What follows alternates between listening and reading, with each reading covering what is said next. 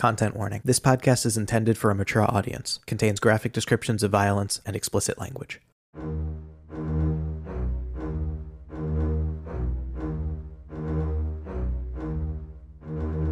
Hello, you're listening to Pods of the Multiverse, Season 4. We're playing 5th edition D&D, and I'm Jimmy, the DM for our game in Eberron. Joining me are three of my best friends. Hi, I'm Andy. I'm playing the Green Warden, known as the Green Warden, who, wouldn't you know it, a 7-foot-tall friendly rock monster is not very dexterous.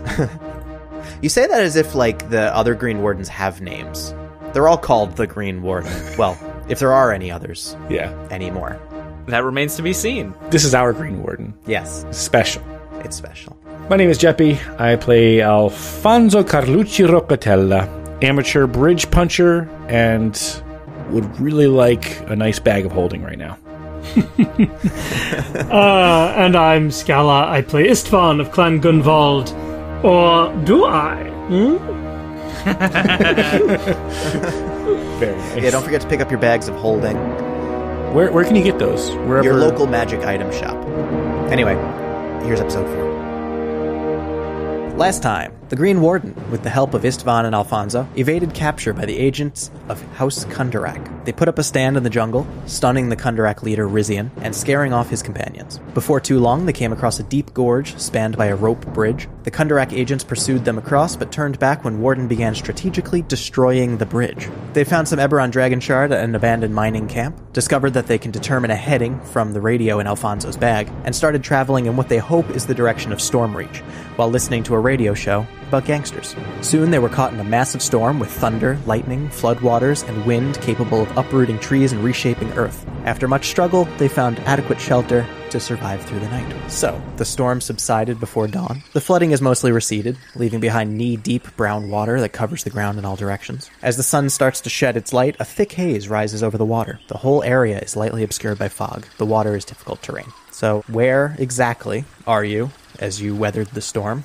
What do you want to do this morning? I think Alfonso is getting his things all in order. I would imagine we're in some sort of covered, not quite cave, not super deep cavern kind of dwelling, which is dripping with water from the storm. Yeah. I think Alfonso will poke his head out, look around, and just see. Is it still drizzling? No, but it's very hazy, foggy. Okay, got it. You're almost wet still. Your clothes are not drying because of how just humid and damp the air is. Yeah. Alfonso will peek his head out. And I think the storm is over now, but it does give me hope we are headed in the right direction, huh? Stormreach. It makes sense, huh? And what do you plan to do when we get to Stormreach? Istvan says, glumly looking into this smouldering ember of a fire. These damp conditions have not really been conducive to making a bigger fire that they could actually do some work with. Well, I don't think we should rob a bank, huh? But I do think an opportunity will present itself when we arrive. With our new friend in tow, surely we will meet some interesting characters. And, what more, surely we will find a force for you to work with. I think this plan is most agreeable, huh? I don't know if I'd agree with that. What of your former traveling companions? Do you not wish to return to your company? I think we burned that bridge. Really crumpled it, but so to speak. So to speak. But my concern is that there'll be more of their ilk in Stormreach. People who are greedy and will want to make off with our new friend here. I know not what may lie in store for us ahead, but if the light above still guides us on this path, it is one I hope we will continue to walk together. I too hope that we do not part ways, but the problem remains. If we want to get back to Corvair, or what are we even doing out here? Well, not panicking, huh? That would be best. I think we should remain calm, but I do want to point out that the light has not been shining for quite some time. But again, we remain calm, we do not panic. The light, no here, but it is fine. We do not need the light. The radio, give us some insight. No, what we need is a plan, and I can't think of one. Calm yourself. The both of you. All I know is that I was trapped in those ruins for countless ages.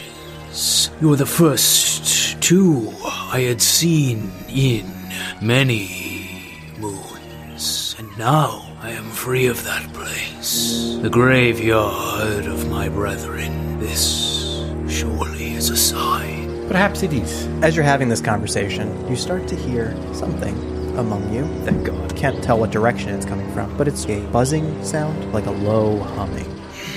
Like a mechanical buzzing or a natural buzzing? Make a perception check. Okay. 21. 16. 21 and 16. Excellent. Do you hear that? 14. All right, that is great. Before I tell you what you see, Istvan, on that good of a roll, give me a follow-up nature check. Only a 10. Even on a 10, you can tell that this is some sort of bug, probably. Uh-oh. Buzzing, humming. And all of you see, in among the air around you, little specks of bugs flying in every direction, and they start to swarm and coalesce into a bigger form until you see, right nearby you, a huge, thick, dense cloud of insects forming together. And it's approaching you. You said we did not have a plan, huh? I think our plan is to run away from this. This not look good. I agree. Do you plan to punch the bugs? I'll swat as many as I can, but I think getting away is a good starting point. I literally carry nothing with me. I am already moving. Yeah, I'm gonna run away. Okay, so it's difficult terrain. You're trudging through this muddy flood You said water. that 3 times. I didn't think anything of it. Here we are. And these bugs are floating above the water. They are coming right at you, and they look hungry. Roll initiative. 21. 7. 11. Okay, they rolled pretty bad, so you three are going to go first. We're going to start with 21. That's Istvan. Alright, so Istvan's gonna move in whatever direction is away from the bugs, but as they're moving that way, they are going to pull a couple hammers off their belt. I'm going to take a bonus action to activate my Kensei's shot. The ends of these hammers start to take on this molten, fiery glow, and I'm going to huck two at them at the swarm of bugs. So the first attack is a 16, does that hit? That hits. Okay, and the next attack is higher, 20-something. That hits as well. Nice. So this is going to be, on the first one, 13 points of bludgeoning damage. Okay. And on the second, 10 more points of bludgeoning damage. Okay. So those hammers seem to hit the swarm, punch a hole straight through it, but you can see that the hole heals over very quickly. And you get the sense that that was not the most effective damage dealt. When the only tool you have is a hammer, as they say. Start swinging. Well struck. Warden. I will also continue to move, and looking back towards this swarm, I'm going to go ahead and cast Chromatic Orb. You see a large sphere of multicolored energy gathered around in my hands as runes on my arms begin to light red. The sphere then bursts in fire as I huck this fiery chromatic orb, hitting a 22, I think will hit. That'll hit. Yes. That is going to be 14 fire. Nice. That seems like it definitely did as much damage as it seemed like it did as the fire spreads from one bug to another. Nice. Now that certainly is a unique smell. Got anything else, Warden? That is going to be it for now. All right, and that's Alfonso. Oh, cool. They rolled lower than me. Damn. This hulking figure made of bugs is still lumbering towards you. Is it coalescing into like a big bug swarm shaped like a bigger bug? That's a great idea. No, I was thinking it's kind of like... Or just, like a bugbear shaped swarm of bugs? yeah, like just a big fucking monster that's coming towards you. Shit. They're at 6 in the initiative order. They rolled a 6? It's your turn. Go. Yeah, it's definitely my turn. I'm going to do the same as everybody else. I'm going to use all my movement to get away. And then I'm going to turn around Infiltrator armor, and I'm going to go pop an arm at him. Rolls a dirty 20. That hits. Awesome. The lowest damage I could do. 2 ones. Oh no. Blue dice. And it's at add intelligence, so great. 7 total lightning damage. All right. Does it appear as if I do the exact amount of damage I was anticipating doing? It does appear that way, yes. Okay, that's what I thought it would appear like. I'm going to use my second attack to try and do more lightning damage. That will do exactly what it seems to do. All right, this is a 22. Yeah. Oh my god, a third one.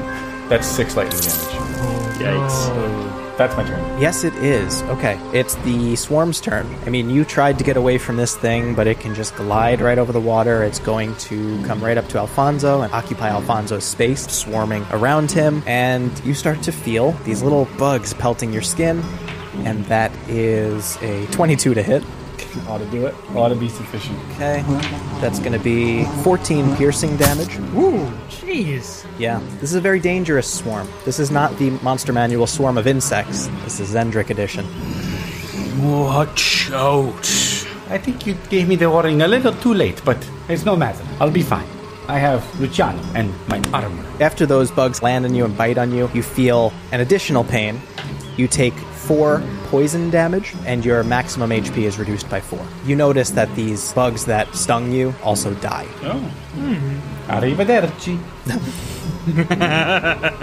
It never gets old. Yeah, it's going to attack Alfonso one more time. All right, that's great. That's a 23 to hit. Yeah, that one also will hit.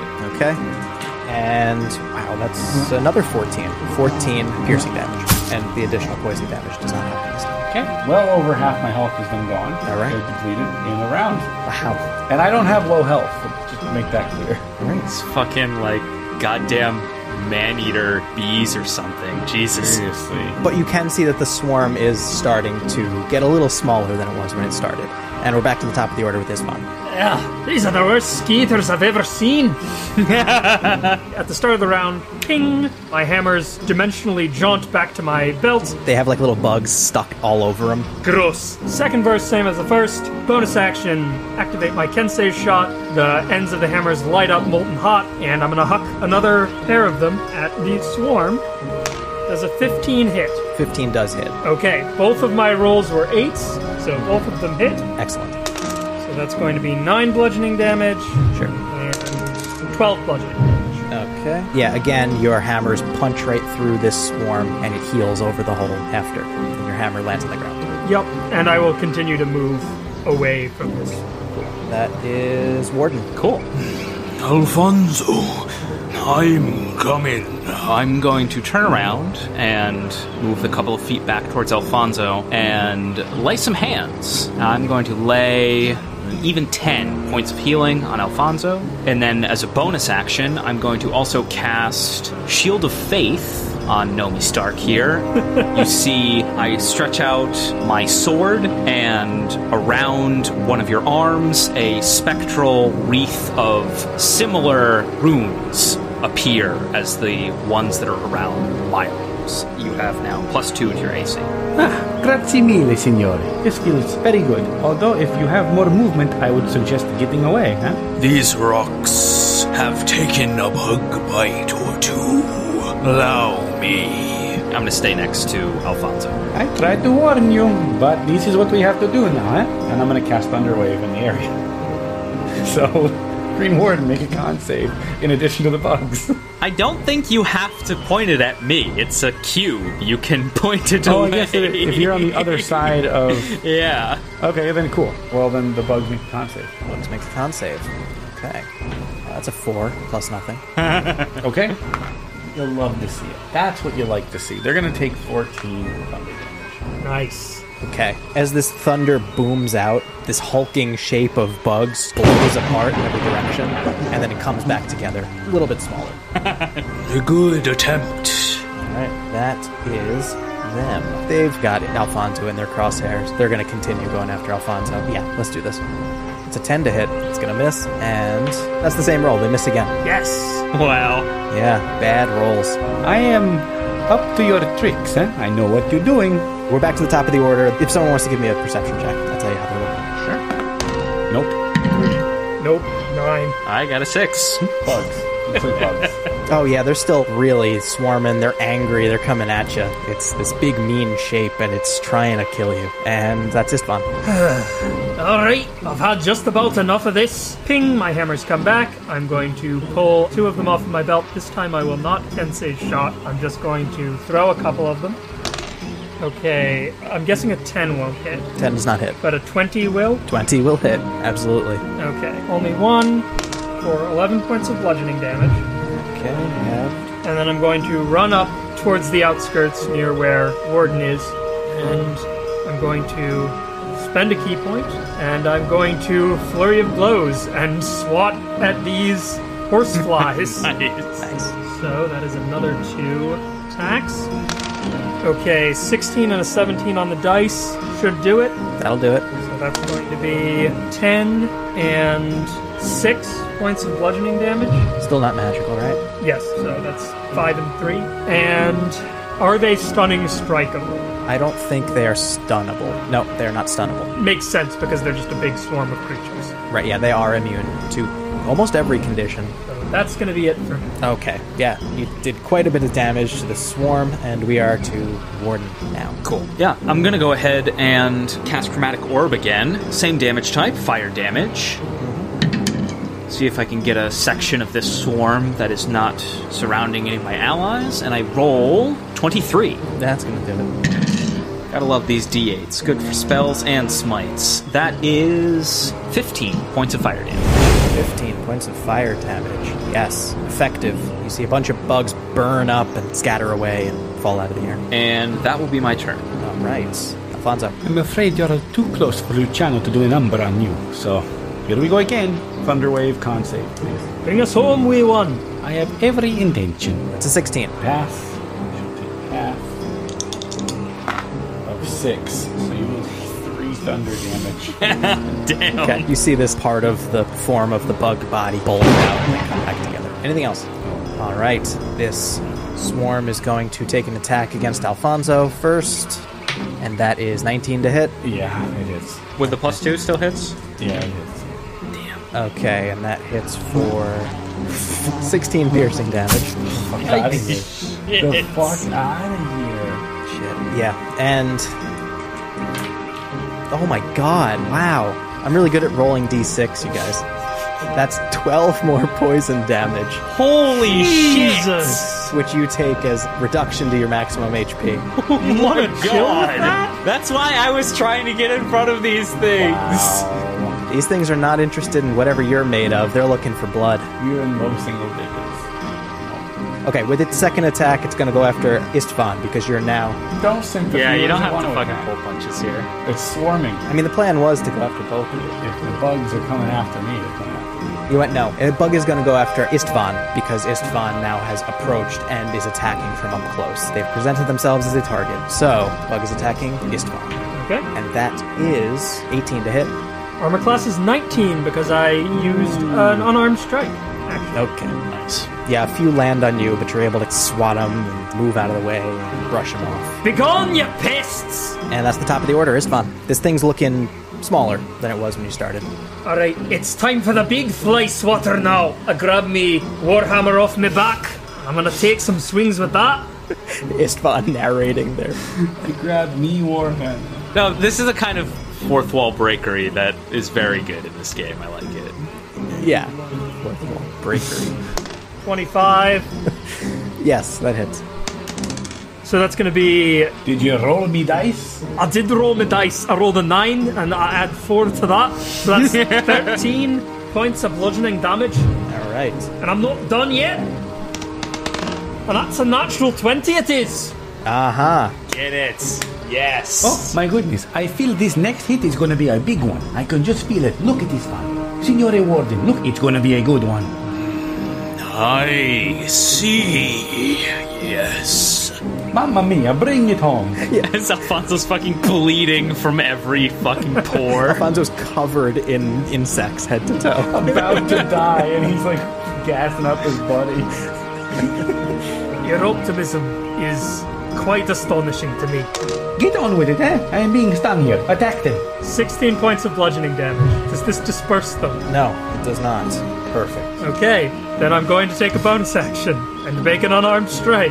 Okay. I go over to Alfonso and I try to Wing Chun style with the very flowing motions shoo all of these bugs off. If you crit fail this, I feel like I'm going to take the damage. It's a 5% chance. Let's do it. 17 hits, yes? 17 hits. Okay, so I do not swat Alfonso. I swat the bugs for an additional 9 points of bludgeoning damage. Okay. Very good. That's Warden. Do not worry, Alfonso. We are standing with you, bugs or not. I am going to use my action to swing my greatsword. There's no way we can get some sort of, like, flanking with this swarm, is there? What would be, like, the rules as written ruling on Generally, the way swarms used to work, they have all-around vision, so they can't be flanked, right? They've got eyes all over the place. There are eyes everywhere. Yeah. Just like Mother, back when I was a little kid. I was just asking, it's fine. Well, no, but it kind of feels like, to me, something that's intentionally left vague. I would tend to say, yes, you can flank it. I mean, Scala, you're referencing 3rd edition, right? Yeah, this is a 3rd edition rule, so you don't have to abide by that. Yeah, so I would say that I'm not aware of anything in 5th edition that says you can't flank this swarm. Yeah, I'm not either, So I would say you probably can. Cool, I'm going to do that. Okay. And an 18 will hit. Yes, it will. And as it does, I'm going to use Divine Smite. Okay. Because I really don't want Alfonso to get bitten any further. Reroll those ones. Cool. So that is 12 slashing damage, which I assume is halved, but 11 radiant damage. Okay. Is the swarm dispersed? The swarm is very, very small now, but it is still there. See, I can heal Alfonso, or I can try and destroy it. I can't do both. Please, get this swarm off of me. It hurts. I do not want him to be around any much longer. Oh, I don't want him to go down. Okay, I'm going to do it. As a bonus action, I'm going to use a Quicken Dispel and cast another Chromatic Orb.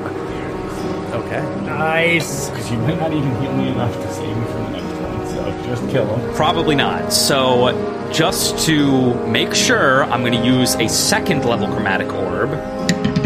And that is a 19 on the dice for a 25. Yeah. Alright, scorch him up. Pretty bad rolls.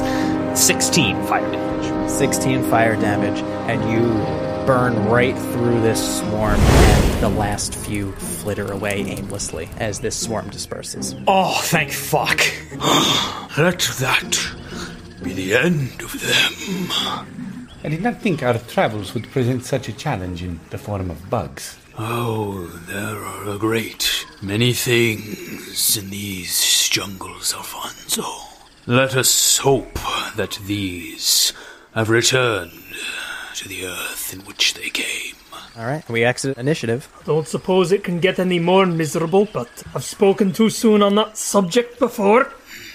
Are you in need of more healing, Alfonso, before we move further? Ah, si. Desperately. Please. Per favore. Doesn't Alfonso have healing spells also?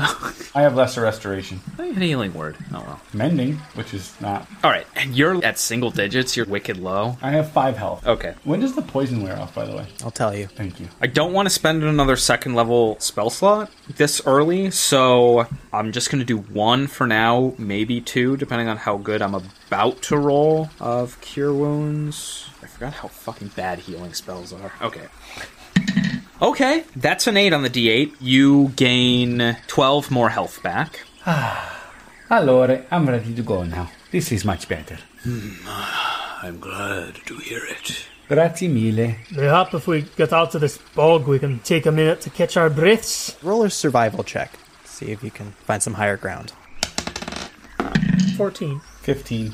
Natty 20. Oh, yeah. Yeah, on those rolls, absolutely. You can see that the water is running downhill a little bit, going towards the source of the water. You eventually find some higher ground. And this is all sort of rapid terraforming from that storm, right? That we're even in this climb in the first place. Yeah, you're in like a swamp now. Jesus, that's so wild.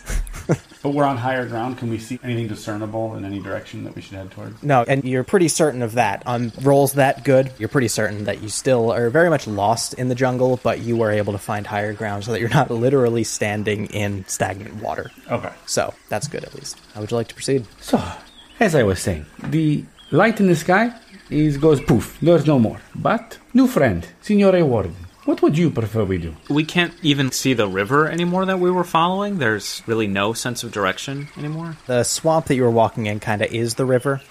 Yeah, and just generally, you should not trust any sense of direction in this place. You could walk in the same direction and get turned around completely without noticing it. All right, this might be a long shot, but given the time that I had to myself during the last long rest, I contemplate the will of the ancients, and I'd like to make some sort of religion check to see if I can get any kind of sign as to the direction in which we are supposed to be going. Go ahead and roll a religion check. That is going to be a dirty 20. A dirty 20. So what are you actually doing? I take out my greatsword, and using green flame blade, I wave my hand over it and light it in green flame as I point it up into the sky. Ancients of the earth and sky above, make clear your chosen path before me. Okay. You feel a slight pull at your blade, and it turns and points directly at Alfonso. And from Alfonso's bag, you hear a radio signal. No shit. You hear a little bit of static. Yes. Oh, give me a second here. Let me pull this out from my bag. Again, I think this radio is going to be very helpful on this journey. Strange. I pull the radio out of my bag and fidget with the dials, and the static comes to life, I presume, DM? Give me an Arcana check, Alfonso. Nat 20 plus an 8 modifier, 28. Hot damn. Yes. Dang. Yeah, wow. You're really good with this thing. Is it Sirius XM now that I rolled that high? Yeah, you're getting Howard Stern. It's really At least you didn't say Joe Rogan, right? Thank God. Sorry, Spotify. Shit, yeah, cut that. Okay, will do. Spotify's not listening to this. On that roll, you can very easily discern which direction the radio signal is coming from. And it says, "You're listening to Haustivus Radio Storm Reach Service."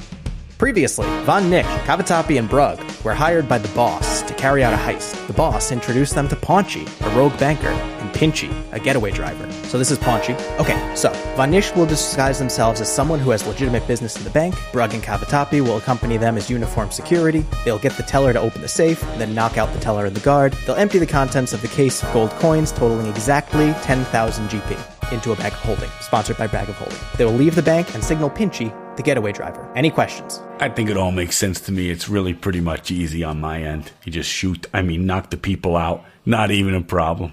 What he said. Okay, so let's lay some groundwork here. I give you 100 gold for supplies. Anything specifically you picked up? Couple bags of holding. A couple of bags of holding? Those cost more than 100 gold. Also, they were being provided Yeah, they for do. us. Yeah. Yeah, they gave you one bag of holding for this job. If only I had enough money to buy another. They're so good. That's the thing. Now I'm going to keep the scratch as best I can. I ain't buying nothing. I got my sniper rifle. I'm good. So then I'll ask you this way. What are Brugg and Cavatappi wearing to this? I wear my suit wherever I go. And then I'll grab like ink or whatever nearby and just write security on my suit.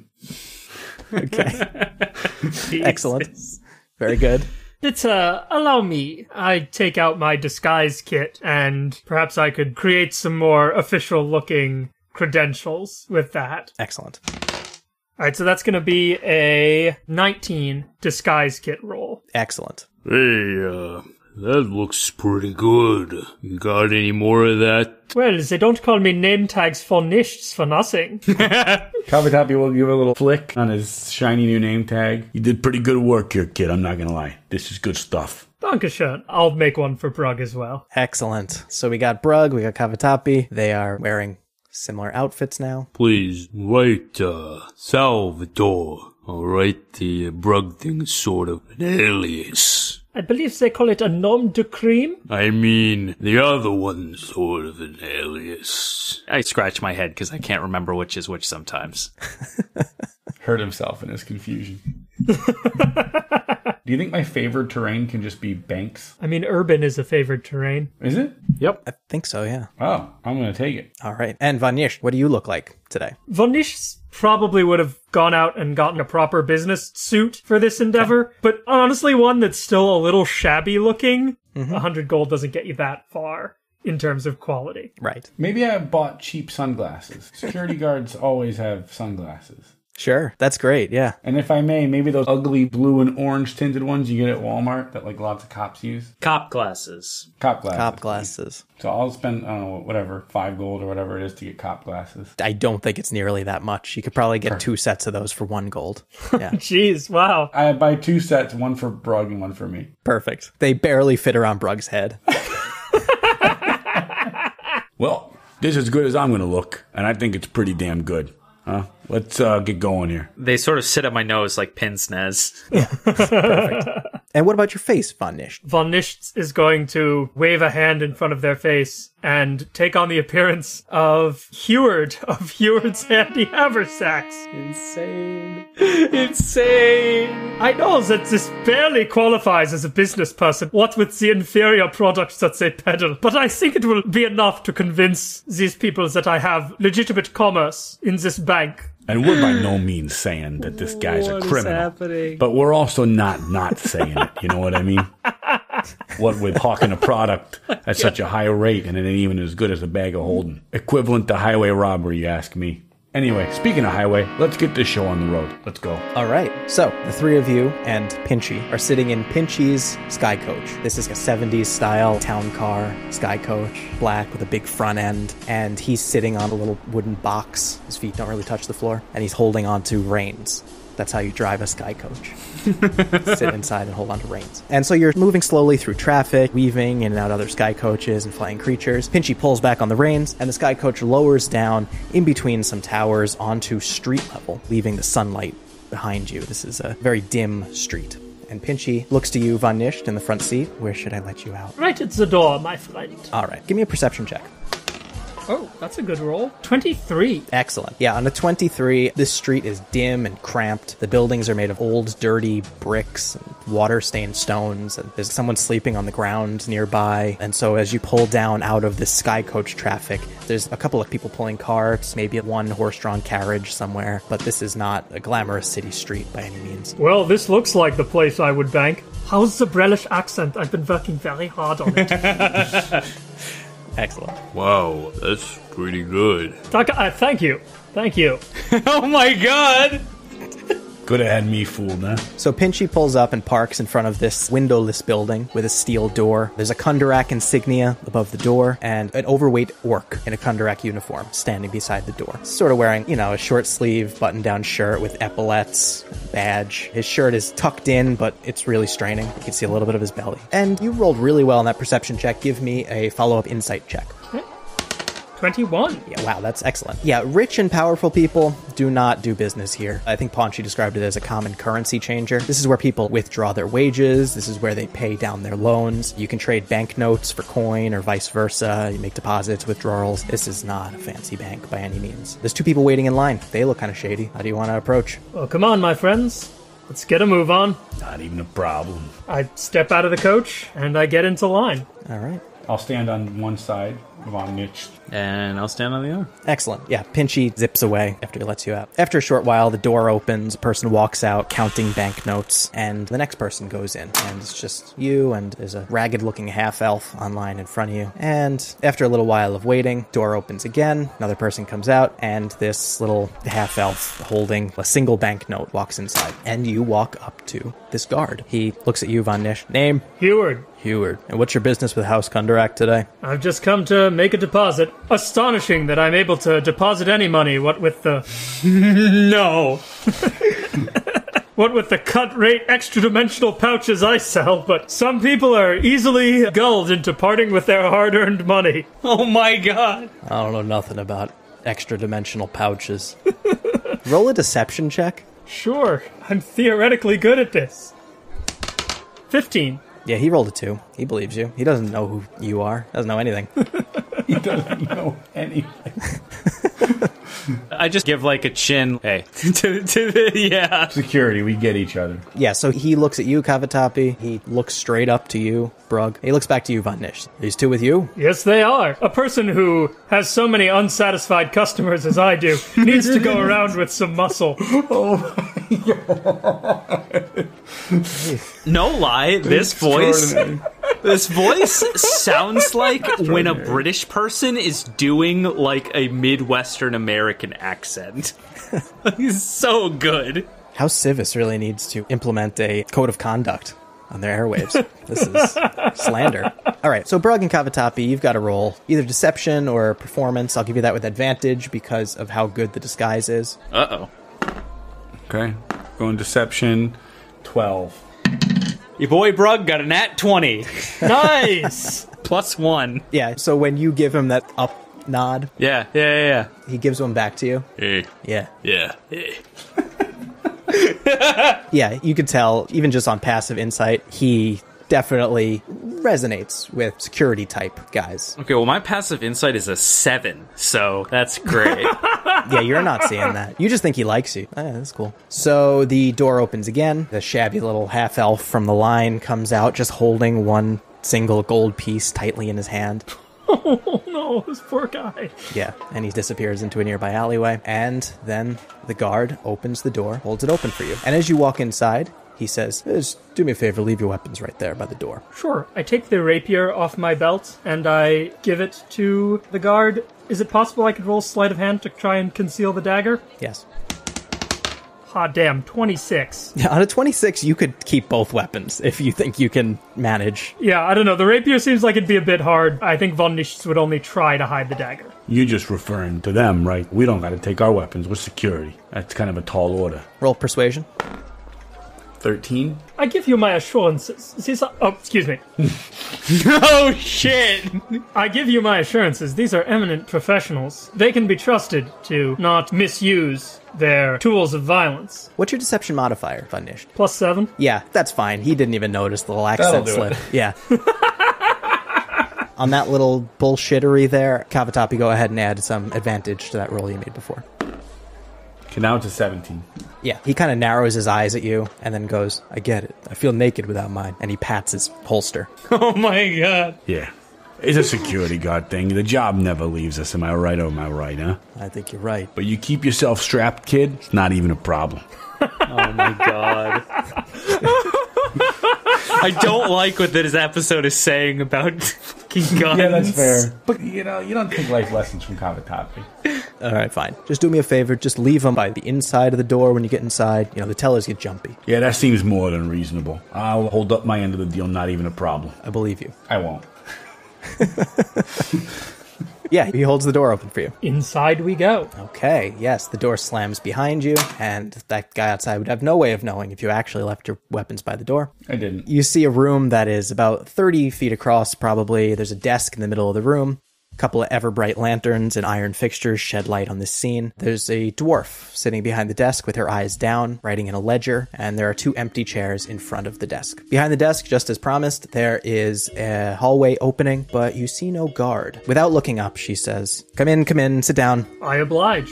Okay. I'll stay standing, looming over Von Nichts. Good afternoon. What can I do for you? Still looking down. I'm here to make a withdrawal. Withdrawal. Name? Heward. Heward. You have an account number? I do. It escapes my memory at the moment. I don't suppose you have some records you could look it up in? I could look it up at the end. How much you taking out? I will have procured some banknotes with whatever money was left over from me buying the suit. And however much that is, I'll put on the table. All right. Yeah, so you put these banknotes on the table. She takes this. Wait, are you making a deposit or a withdrawal? Withdrawal. I give them the banknotes and we take the gold. I see. Gold standard withdrawal. Okay. So how much did you just put down on this desk? I don't know. How much did my suit cost? Set of fine clothes. That's 15 gold. Okay, so it would have been 85 gold pieces worth of banknotes is what I put on the table. Okay. Yeah. So she sort of takes this little device out of the desk. It looks kind of like a square magnifying glass, and she runs it over the bills, and there's these little purple numbers on them sort of light up. And while she's doing this, I don't mean to be a bother, but I noticed the usual security isn't in place. Is there a reason for that? I want to make sure that my currency, what little of it I have, is secure. Yeah, I'm sure he's back there somewhere. I wouldn't worry about it too much. I'm going to roll a perfunctory insight check. I would like to also do. Actually, can I give Heward the help action by sort of looking over my pince-nez cop sunglasses around the room once? Excellent. Yes. Sure. Okay, that's much better. 22 insight. Yeah, on a 22 insight, she looks up at you, kind of makes eye contact with you for the first time. And then I kind of cough. I go, Anyway, on a 22, that might have been a little bit of a suspicious thing to say to her. Oh, should I roll deception? I'm trying to keep it a little mundane. I don't think the deception's necessary here after the fact there. Okay. Okay, so let me just go into the office and we'll look up your account number and then we'll be able to get you on your way. So she gets up from the desk, she walks back down the hall, opens up the office door and goes inside. The door closes behind her. No. Now what? I mean, we have to meta this out, right? There's no one else in the room? In the room with you right now? No. Now, you morons. Are you talking to us? I think he wants us to take the stash. I start walking towards the door in the back of the room. Brugg, wait. Remember, the vault door can only be opened by a key which is in the possession of that young lady who went into the office. So we must... Where do you think I'm going? I think it's perfectly reasonable for us to wait for her to come back. After an uncomfortable amount of time, the door opens once more. Missed our fucking chance. And the teller walks out with the guard behind her. There it is! The teller walks over and sits back down at the desk, and the guard takes a look at you, Brugg, and says, "Oh, hey, Sal, I see you also got a steady gig. Good on you." Oh, no. Wait. Wait. Shit. Oh. Do I recognize this person? Roll insight. Okay. Jesus Christ.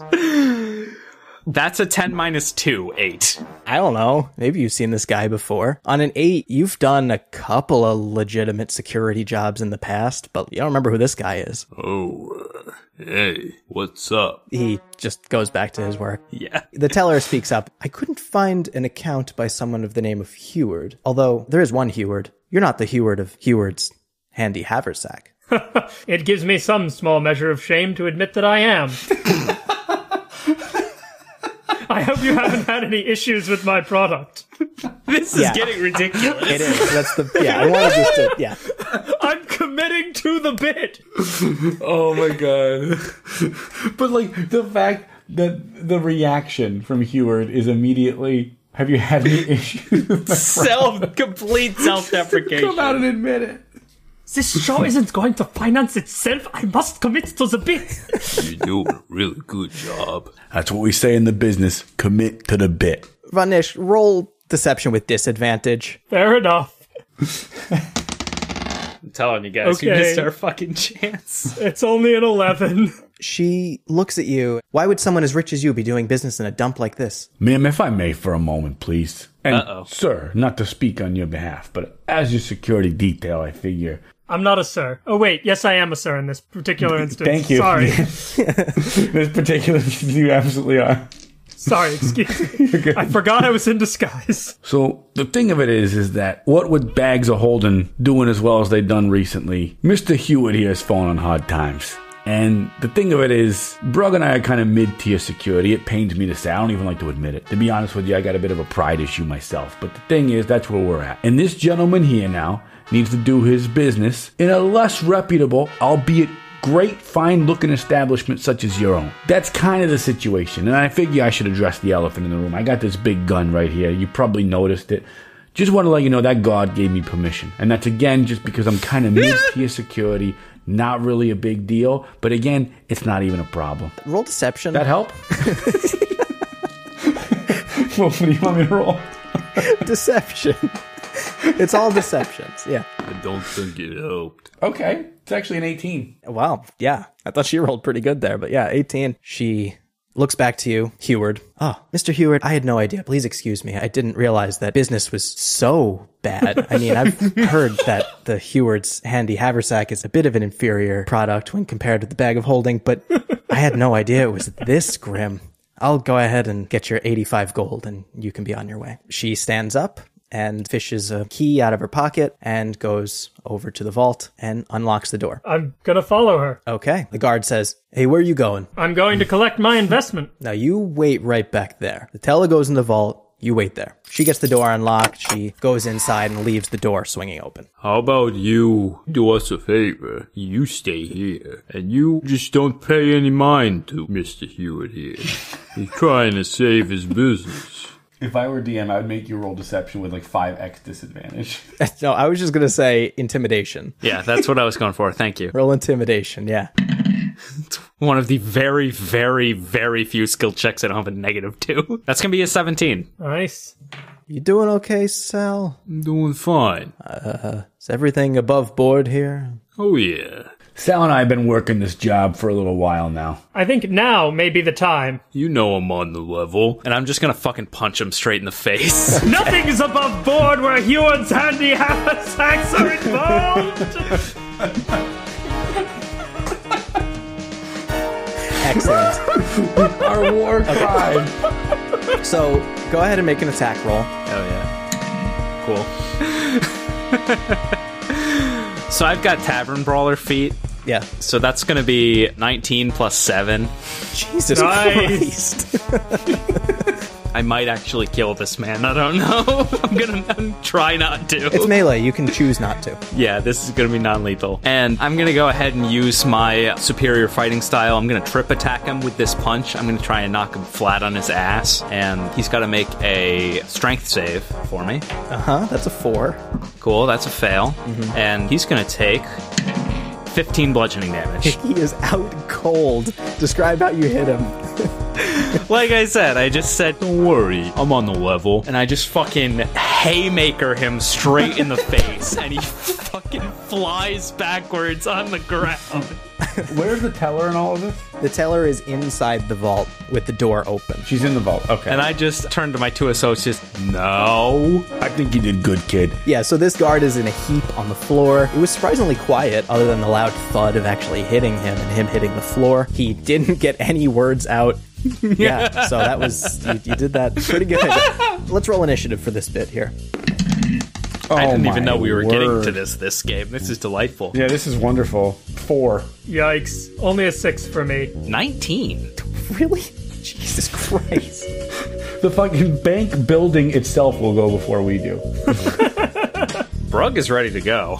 Okay, so that's a 6 and a 3? 4. Excuse I me. rolled a 3 on the This is die. What bad. can I say? This is not good. I rolled a 7 as the teller, so wow. Teller's a commoner. All right, Brugg's up first in the order. What are you going to do here? I don't know. Is there a way I can just move this unconscious body somewhere where nobody's gonna see it? Under a table or behind a wall or something? Yeah, I think we could... I don't want to call put that. it in the hallway where the sort of, convergence of events is gonna happen here, but I also don't want her to walk out and see it, so... I think give me either a sleight of hand or perception, something you can sell this on. Cool. Yeah. We'll call this sleight of hand. That's a 12. I mean, yeah, I think you could probably shove him under the desk. That might be adequate. Okay. There's not a lot else in this room unless you wanted to drag him back to the office, but that's probably in view of the vault at that point, so. Exactly. Yeah, I'm just gonna do that and then wait for these two fucks. All right, so you put this unconscious guard under the desk. I'm gonna take his weapon off of him if I can grab it as well. Yeah, you can do that. And it is the teller's turn. The teller walks out of the vault, and standing in the doorway, she sees the 3 of you standing around suspiciously close to the hallway. Is everything okay out here? It's a very fine hallway you got here, ma'am. Everything's fine. No need to be alarmed. Why would you say that? Are you sure about that? Wait, can we just take a quick snapshot of what's going on? There is a fucking ogre in a suit. There is a guy with a sniper rifle, and then who she believes to be a business magnate with a suspiciously vanished guard from her own bank, and that person says, everything's fine. Unprompted. Look, if it works for Han Solo. It didn't work for Han Solo. Roll fucking deception with disadvantage. Sure. The lower of those rolls is a 21. Holy shit. What? Changeling! Changeling rogue! I can sell water to a fish! Changeling rogue! You could also sell Nope. I can sell handy haversacks to adventurers. Nobody can sell handy haversacks.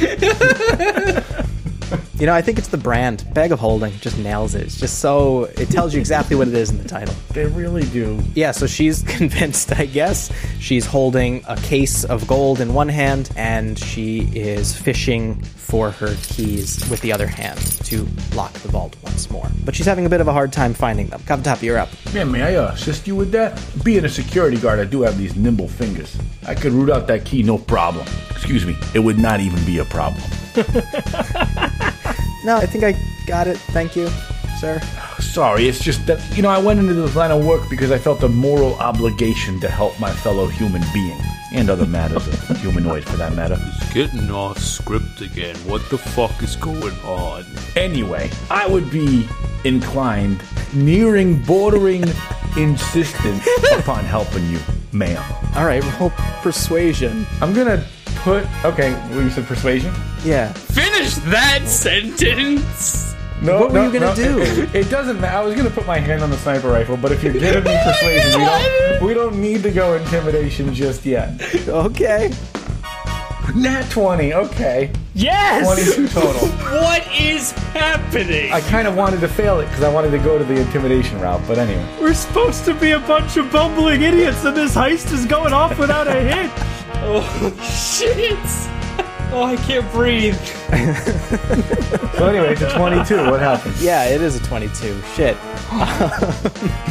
Wait, you want to help me fish my keys out of my... I want to take the keys from her to help her find the right one, and then I'm just going to take them. Okay. She hands you the whole ring of keys. It's got a few keys on it, but she tells you the one you're looking for is a big cartoonish key-looking key with a few teeth. Cartoonish, huh? I guess this establishment is a bit of a joke. You're telling me. Anyway, thank you, ma'am. I guess I'm going to knock her out with the butt of my rifle. Jesus. Oh my god. I mean, right? Like, what other option? Roll a melee attack. Okay. That is a 14 to hit. That'll hit her. And what would this damage be then, I guess? I'd say it's a club, so let's do 1d4 plus strength. Were we warned about some sort of alarms? It's 5 punch damage. Yes, if anyone but the teller opens the door. Right. The door's still open. The door's still open. Yeah. Right. Right. Amazing. Simply amazing. Yeah, 5 knocks her out. Okay. I'm real sorry, ma'am. But hey, I didn't shoot you. And for Cavatappi, that's kind of a big deal. You should be honored. You're talking to an unconscious woman. I'm talking to the unconscious body. Okay. Yeah, so she's knocked out in the doorway of the vault. And I'll tip my sunglasses at the body when I say you should be honored. You got some real problems, man. Hey, you're the one that just knocked out your own friend. I think I'm pretty above board here, if I'm being honest with you. But look, I ain't gonna come at you anymore, okay? We're on this job together. Let's cut it to it. Get the tape, get out of here. Not even a problem. Not even a problem. Los, let us make off with our prize. And I will head into the vault. They said how much now? 11,000, right? Exactly, 11,000. Wait a minute. Oh yeah, it may have been 10. Was it 10? I honestly cannot remember. There was something about... Geppi, you're such a piece of shit. Because I remember what it was. Me too. And there's something really bad that's going to happen if we take more than that. But I don't think Brugg is smart enough to remember. Brugg, roll a general intelligence check. You got it. Damn it. 18. Yeah, you remember, Brugg. No. 1,000 and no more. It was 10,000. 10,000 and no more. You got it wrong. Well, my friend Brugg, what is the harm in taking a little extra for ourselves? You aren't really getting paid. It's gonna trip a fucking wall. Look, I was just testing you, kid. I may not have remembered who that guard was, but he's right.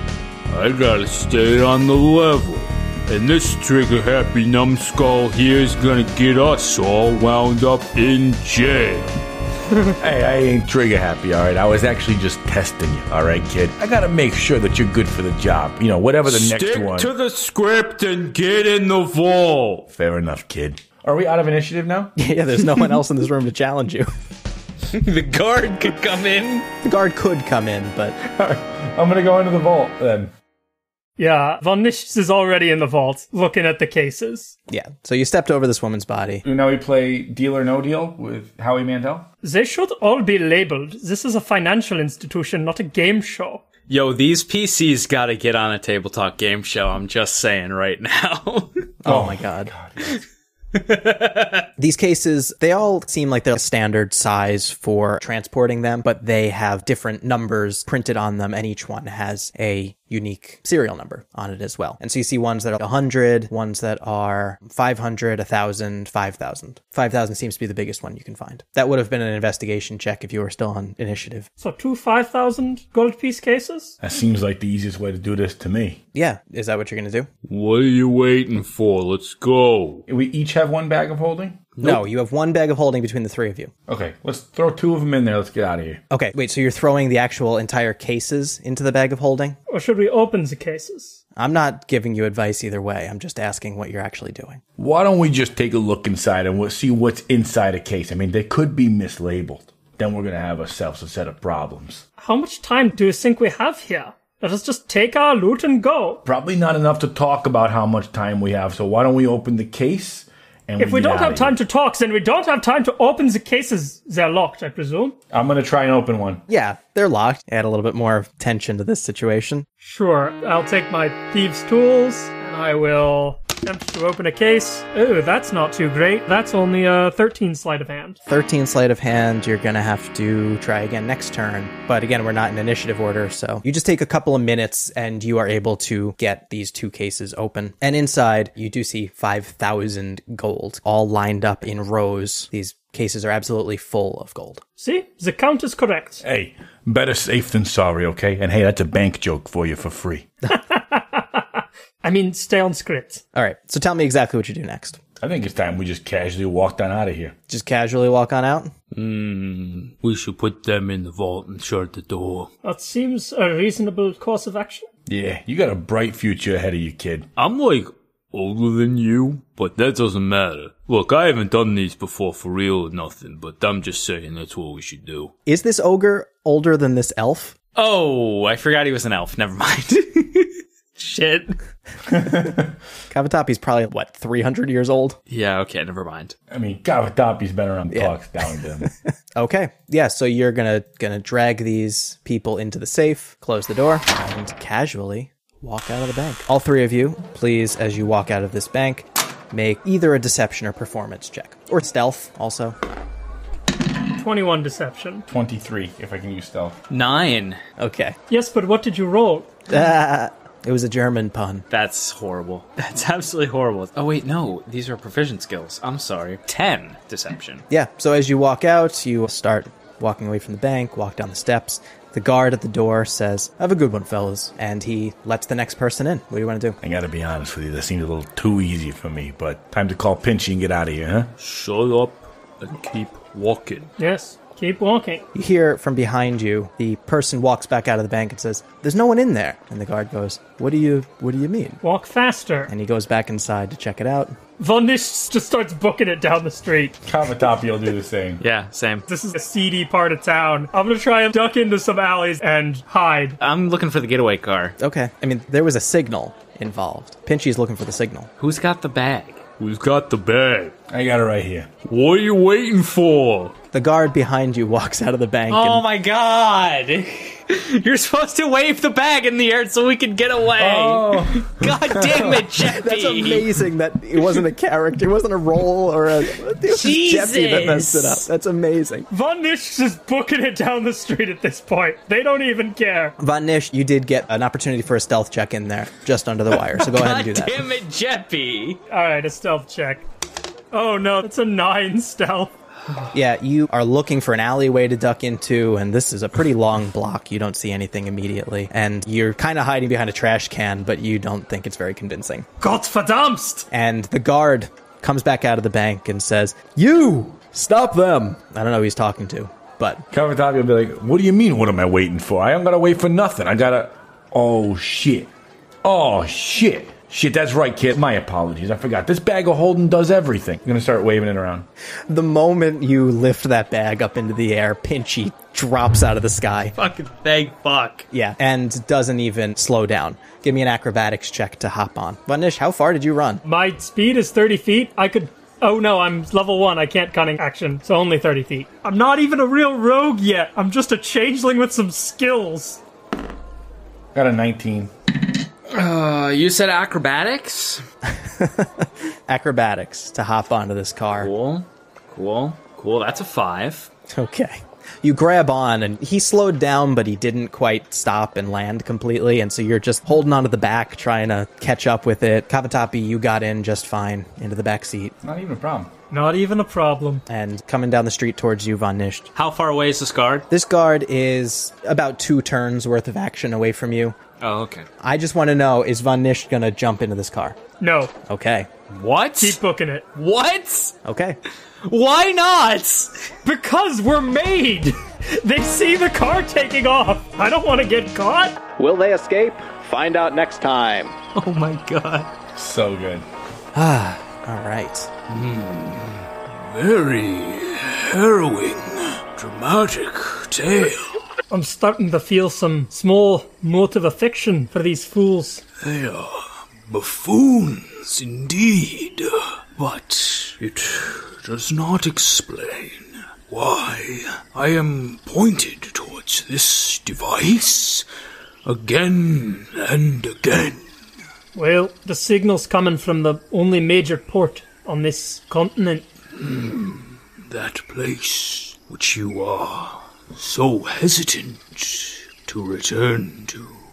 I don't know how much needs to be said, but back in the place where we all came from, there's a war on. All of these kingdoms fighting each other for power, and there are houses, the dragon-marked houses, that are using this war to enrich themselves. No matter where you turn, there's only vile people, vile, self-interested people that are looking to exploit others. Those like Rizian. Aye. Foul. So as you've been walking and following this radio signal, it's now getting later in the day, and it will be night before too long. It's really warm and humid, but it's still the middle of winter, so it doesn't stay light that late. Perhaps a safer place to rest ourselves. Let us try and find one not so wet. Yeah, that'll be round of survival checks to find a good, nice, safe place to camp tonight. 6. 11. Come on. That's a 12. Safe place to camp? Did you say random encounter? Yeah, if this were Theros, that would be it, but this ain't Theros. No, it's not Theros. On that 12, you're able to find a clearing where there's some tree covering. You don't hear really any monsters or creatures around. It seems, on a 12, safe enough to camp. And so if you want to get some camp going, tell me how that looks. Well, Istvan immediately piles up some wood, lays some stones out around it, and gets a fire going. And they'll take their makeshift anvil out of their bag of holding, along with whatever scraps of metal they accumulated from the old mine, and start pondering over it, thinking of what they might make. Cool. I think Alfonso will start unpacking and just quickly catch Luciano up on what's been going on. Just a highlight reel. We've made a new friend. It's been very nice. Reminded me how much I miss you. I look forward to bringing you back. Luciano trembles a little bit, clutches the fist a little bit, but very gently. And, Alfonso, you feel a little bit lightheaded, a little bit dizzy. Oh, it's been quite a day. I'm feeling a little weak. If you don't mind, I'd like to skip the first watch. I don't know if we're doing watches at all. Alfonso, are you feeling ill? I think these things have gotten to me, but hopefully with some rest I'll feel much better in the morning. Can I make a medicine check? I would like to also, or assist. Only a 10. I'm proficient. I got a 17. Yeah, on a 10, Alfonso is still covered head to toe in these little red dots. And on a 17, you're guessing that this illness is somewhat related to the earlier encounter with the dangerous bugs. I'm guessing it's somewhat related to poison. The poison from the bugs, yeah. Okay, I'm going to cast Lesser Restoration. No, I was going to lay hands. I thought I laid hands after he got damaged. You did. Yeah, but you can either heal or. Okay. or remove a condition. So I can cure disease with 5 points of lay on hands. I got it. I'll use my Lesser Resto. Okay. I go to and then see you do that and stop. Yeah. With that lesser restoration, you do feel better. You don't feel dizzy or... That's nice relief. I do think the sleep will be the next step. I've no objection to keeping watch. Advanced tinkerer and a fine healer. Thank you for the compliment. I would compliment you back, but I am sono stanco, very sleepy. Rest well, my new friend.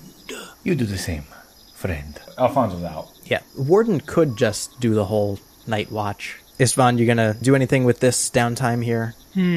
Oh, you gave me an idea from The Price is Right yesterday. We're sort of out in the wilderness. I wonder if I could make some bear traps. Okay, yeah. Hunting traps. Yeah. Yeah, then I'm gonna say you can, with these few hours here before you camp, craft one mundane hunting trap. Yeah, that's what I'm going to do then. We've only got a few days of food left. Maybe this will help us catch something out here. Okay. You go to bed? Yeah, after I finish up with that, I go to bed. Alfonso, in your sleep, you have sort of a vision. Mm-hmm. A brother? Is that to you?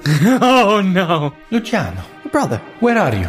I don't know. I'm scared, Alfonso. This is so good. Why are you scared? Tell me, what brings you fear? I don't know where I am, Alfonso. I don't know if I'll be okay. I don't know if you'll be okay. Luciano, listen to me. You will be fine, because you are with me, always. You understand? Yes, I understand. And I will bring you back to the places you know. I will bring you back to Tervaristas. I promise. He starts to fade away. Brother. That's his final parting word. As you wake up. Oh. Alfonso wakes up very sad. Yeah. Very determined. But your max HP reduction is not gone. Even though I cured my poison? Yeah. Well, cool. And you take a level of exhaustion as well. Oh, okay. Yeah. So you are sweating, you have unsteady hands, while Luciano's steady. This is my first time ever being exhausted. What does that mean? Disadvantage on skill checks. And ability checks. So, initiative. Well, that's awesome. Weird. So it's not a disease or a poison. Okay, that's not good. It's not technically a disease, no. It's more of an affliction. Like a curse? Okay. And I know, I can kind of feel that you guys are like, but No. It is what it is. yeah, it is a little bit like, I don't like that Lesser Restoration can just cure any disease just like that, so I wrote around it a little bit. You son of a bitch. I mean, a level 1 paladin can cure any disease also, so Yeah, it's not so what's the like point of diseases at all in the game? It's fucking stupid. Anyway, so the next day, dawns, you're here in the jungle, in this nice little clearing, made it through the night. How do you want to proceed today? Suppose we keep following that radio. All right. Yes, I'd like to be in a bit of a hurry today. Very well. Switch on the radio, so that's an Arcana check, which at this point, I feel like anyone can make. Go ahead, Alfonso. Yeah, it's 19. With disadvantage? Shit. Oh, Oh, yeah, with disadvantage, yeah, because the next roll is better. Yeah, great. hell yeah. On a 19, yeah, you can get a pretty clear signal on some music as you set off in that direction. So, this is sort of a mini game here. Everyone please give me... I feel like that definitely can't stay. Between Disney and Metallica, we can't ever insinuate that we'd use their music. So what are we rolling, Jimmy? Okay, so this is going to be a series of rounds here. Each round you can roll survival to move forward, or something else if you feel like that'll help. You can use your action in a different way. And on Warden's excellent Medicine 17 check from yesterday, I will tell you that additional medicine checks or uses of Lesser Restoration or Lay on the Hands will mitigate Alfonso's symptoms. Cool. Which do appear to be quickening, getting worse. So, what does everyone want to do for this first round? I will go ahead and use my first round to use 5 points of lay on hands on Alfonso. We just rested. This is to mitigate the disease. Yeah. Oh, okay. Yeah. So each round is a chunk of the day. There's going to be a few rounds this traveling day. This is abstracted time traveling. Oh, okay. Okay, yeah, so you're going to use your lay on hands to help Alfonso along, and I'll say that will remove one of the levels of this affliction. It reduced him to no exhaustion for the time being, and so you're back to feeling pretty good, but you are treating symptoms right now. The root of it is still untreated. Got it. Okay. In that case, I think I'll try to roll history to see if anything looks familiar, if anything reminds me of something I may know about Stormreach. Maybe we're finding markings along the way that are indicating to us that we're heading in the right direction. All right, yeah, you can do that if you think that's your best use for a roll right now. Cool. I'm going to roll with disadvantage. No, you're no longer exhausted. Oh, that's right. I'm no longer land. exhausted. Well, that's great. Then that's a 23. Yeah, with a 23, I will say that you can't really tell if you're heading towards Stormreach. I mean, your best guess is that the radio is leading you towards Stormreach, but you are definitely rising in altitude, which would suggest that you're no longer in the flood, swampy lands. Not much else that you would know about the middle of the jungle here in the forest, but on such a good roll, I will give advantage on this. You're going to do a survival roll, right, Istvan? Yes, I am. Yeah, I'll give you advantage on that because Alfonso rolled so hot. Be reassured, friend. We are headed in the right direction. Not only does the radio chirp in my ear, but we're getting to a higher level. From what I remember, Stormreach is in higher ground. Very good. You've got quite a knack with those gadgets we won. Thank you. And that's going to be a 19 survival. Wow, yeah, okay. On a 19 survival, you're cutting your way through this jungle. You are moving swiftly. Things seem to be going really well. After a while, what appears to be a huge object falls out of a tree in front of you on the path. Ah! What's this then? It's a giant fruit of some kind. And using that survival of 19, you're pretty sure it's probably safe. Seems edible. Would I be able to have any information on this? You can check it out, but, I mean, 19 survival is pretty good. What have we here? Well, I suppose I won't need this trap I made after all. Yeah. So you're going to gather up some of this fruit? Yeah, I'll gather some of this giant fruit. There's enough here that you could take as much of it as you want, and you can eat it probably until it goes bad. I'll give you 4 or 5 days of rations on that. What sort of wild-ass giant jungle fruit is this, Jimmy? This is something that looks a little bit like a papaya, I would say. It's got fleshy, pinkish, orangish flesh, and some... I was going to call it a humango. A humango, yes. I love it. That's great. Yeah, so you gather up some humango and throw it in your bag. Oh, shit! That joke's terrible! That joke is really fucking bad. Yeah, it is, but I didn't have a name for it. You don't know what it's called. You're in the middle of the jungle, and this giant fruit fell on your path. Ah, the humanga. This is very nice. We used to use it with prosciutto back in Terralistas. Not true. Luciano makes an okay sign. Yeah, like the A-OK. Is there anything you Tervalistans won't eat with prosciutto? This fucking snob. Please, Jimmy, save us from this. Prosciutto is a very nice cut of meat. Probably not. Okay, next round. Your exhaustion does go up by a level at the start of this round. Jeez. This round, I will go ahead and use to keep my exhaustion staved off lesser restoration. Okay, and it goes back down. In addition to that, do I make a skill check, or do I just do that? You could just do that. We're calling it like an action. Yeah, no, that makes sense. What else are we doing this turn? I'll go ahead and roll some nature to keep us headed in the same direction. All right. And that's going to be a 16. On a 16, you start to, as you walk, understand, as much as you can understand the way this curse works. You can feel that no matter how straight of a line you walk, you start to go off axis. You can't figure out which way it was that you were walking or supposed to be walking, but you can tell that the alignment of the trees and the shards in the sky with the sun and some of the visible moons, it's not all adding up. You're definitely not walking in a straight line. This confounded, disorienting curse. It wasn't like this in your time, was it? No, it was not. What do you suppose happened between then and now? The giants ravaged this land. That is what happened. Istvan and Alfonso, you've been spending a lot of time around Professor Croswell the past couple of weeks, and he's been babbling a lot. So make a history check, because you might know a little bit about that.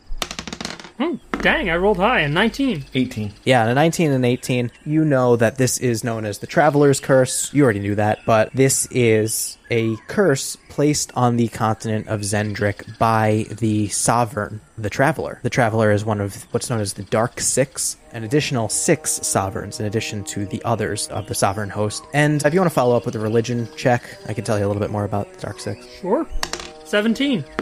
21. Smart guy over here. Wow, shit. Yeah, on a 17 and a 21, you know that, especially you, Istvan, the Dark Six, they are just as much sovereigns as the others. It's really kind of a cultural thing that they're called the Dark Six. That's central Corvair bias that you're encountering there. But really, there are cultures all over the plane of Eberron that worship the Dark Six just like any other deity, and they don't consider them evil, or their alignment aligns with the Dark Six in some way. But you know that there's a lot of moral subjectivity going on here. So when the Traveler placed its curse on the continent of Zendrick, it was probably for a good reason. Do I know anything about Onatar's relationship with the Traveler as fellow sovereigns?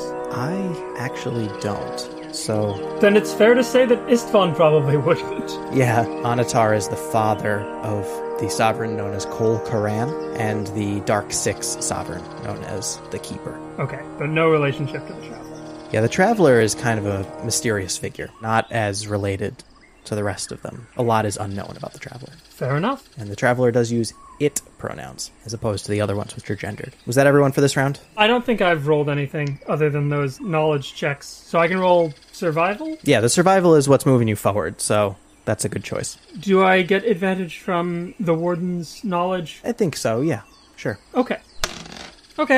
Only a 13. Only a 13. Okay. Istvan may be a little distracted considering these theological implications. Yeah, as you're having this very heady conversation, Warden, you know all these names of the sovereigns that you're talking about here, and pointing them out in the sky. Each of them is associated with a different constellation within the larger draconic deity constellation groups. And Istvan, you step on something that feels very strange. As I said, it can all be traced back to their insolence, and thus the heavens responded in kind. Istvan, how tall are you? 4'2". Wow, that happened very fast then. About 2 inches of your forehead is now sticking out above this quicksand. Yup. Whoa! Istvan, It was a very fascinating conversation, but please help me up out where of here. did you go? Look down, look down! Alfonso, quick! Can I try and fucking grab them? Yeah, go ahead and make a strength check. Alfonso's going to immediately launch Luciano. And Alfonso, if you're helping with Luciano, this can be with advantage, Andy. Cool. Flat strength, or would this be athletics?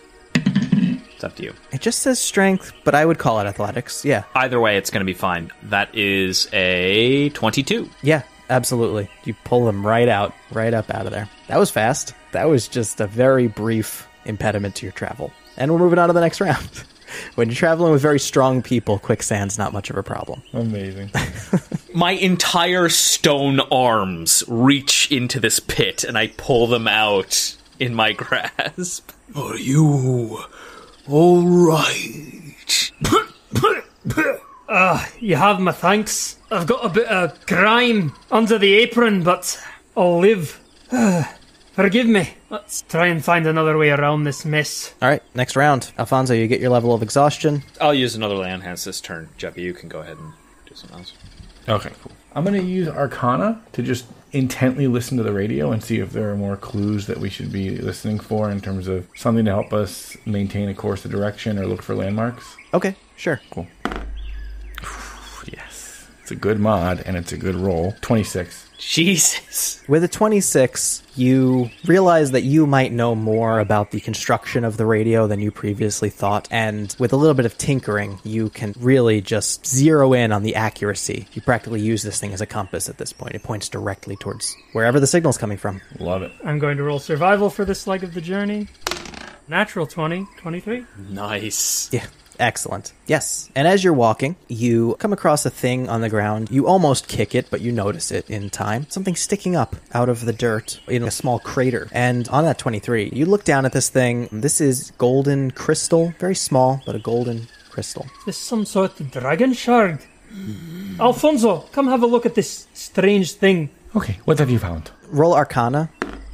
22. Yeah, on a 22, this most definitely is a Sybaris dragon shard. Not unlike the one that Warden has in his possession, but very tiny and in a crater. On those great rolls, yeah, this thing fell out of the sky. You've heard stories. This tends to happen. Little ones all the time. You might come across a Sybaris dragon shard in a high-end shop in Sharn, but they're little, and this is one that might look just like that. The one that Warden carries around is extraordinary, very huge. Okay. Yeah, I think we should take it. Okay. This is a blessing. I agree. I think it is a good sign. Warden, if you want to roll Arcana, I'll tell you something else too. With advantage because of the 22 that Geppi just rolled. Okay. That's an at 20. Oh. Plus 4. Nice! Yeah, 24. This very small dragon shard fits in the palm of your hand, and you feel this power emanating from it. On a 24, I'll tell you, if you crush it in your hand, you will regain a sorcery point. Oh, shit. Single use? Yes. My friends, if I may hold on to this in a dire situation, it may be of use. Yep, and just a quick mechanical clarification, you cannot go above your maximum sorcery points. You use it as if you're using like a potion or whatever. That does seem quite impressive. Alfonso, you're a bit more of an arcanist than I am. If I found some good quality metal and I were to incorporate that fine crystal shard into a weapon or something of the like, do you suppose theoretically it could have a more persistent effect? I think you may be onto something very clever here, my good friend. Probably worth investigating, though I will say I have no use for a weapon. I have Luciano with me at all times, and once he is gone, I will have no use for a weapon at all. That life, hopefully, will be behind me. So, it is not valuable to me, but a worthy experiment, nonetheless. Perhaps something you could use. I shrug, I give a tilt of the head towards the Warden. Our new friend seems to have an affinity for the powers of Sybaris. Think maybe he might benefit from it? Something to consider. Let's be on our way. Yeah, and just to put a button on that 22 from before, Alfonso, you would know that in a production setting, Sybaris Dragon Shard is used to enhance innate magic. So most magic items are made of Eberron Dragon Shard, but Sybaris Dragon Shards are used for sometimes sorcerers or people with dragon marks. Okay. Next round. I guess I get an exhaustion back. Yeah, you do. So I'll use another lesser restoration. How many of those do you have?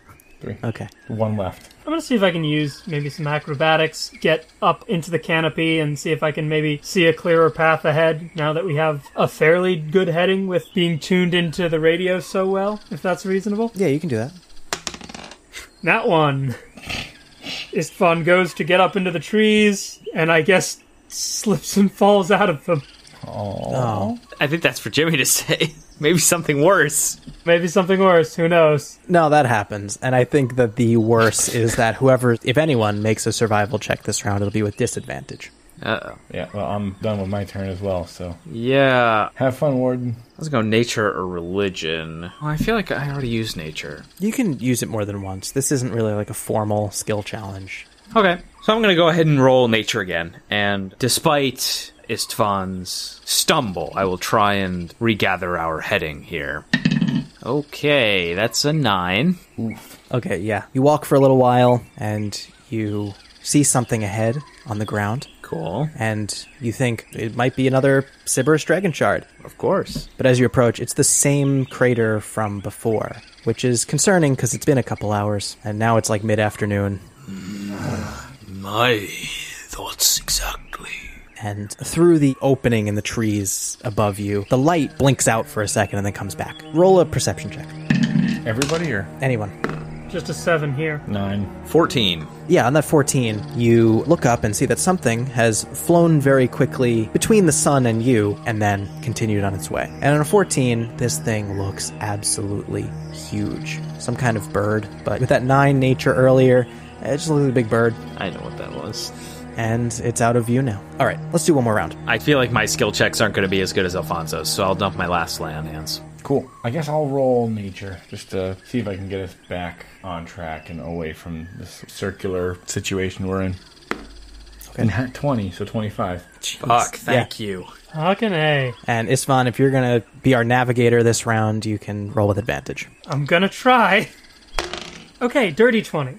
On a dirty 20, it's a good sign, right, that you haven't seen any of this before. This looks like unfamiliar territory, although the entire continent could be unfamiliar territory. But you start to see the trees thin out a little bit ahead of you, almost like there's this trail blazed through the trees. And as you continue on this clearer section, there's rustling from the trees nearby. I don't want to just drop this on you, so make a perception check. Yeah, I put hands on my weapons and proceed cautiously.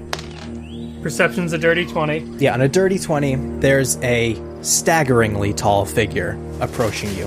from the brush. And that hasn't quite made it out of the tree line yet. And actually on that dirty 20, you can tell this looks like a giant, easily 15 feet tall. Their footsteps are crushing the brush below. Careful now. There's something big coming this way. Should we hide?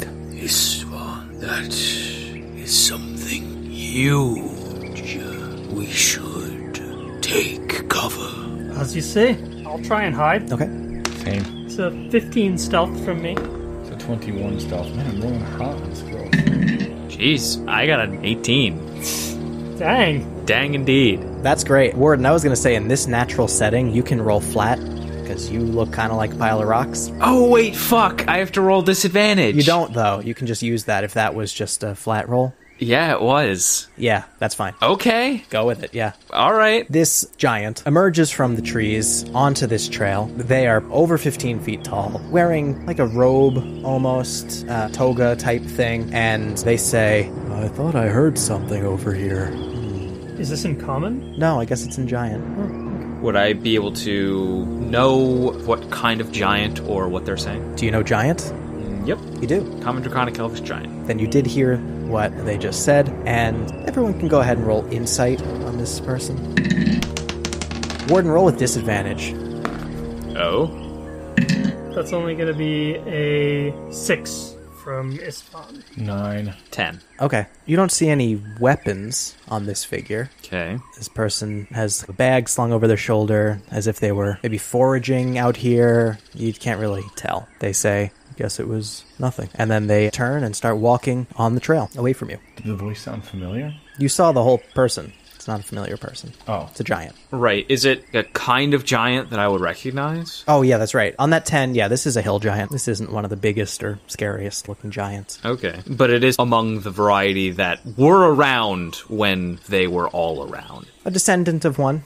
This looks to be a giant commoner. I just keep my hand up until they're gone. All right, they walk away down this path, stomping, stomping, stomping. All right, so you evaded notice by this giant. What do you want to do next? What do we do? Do we wait longer? We should avoid wherever that giant is headed.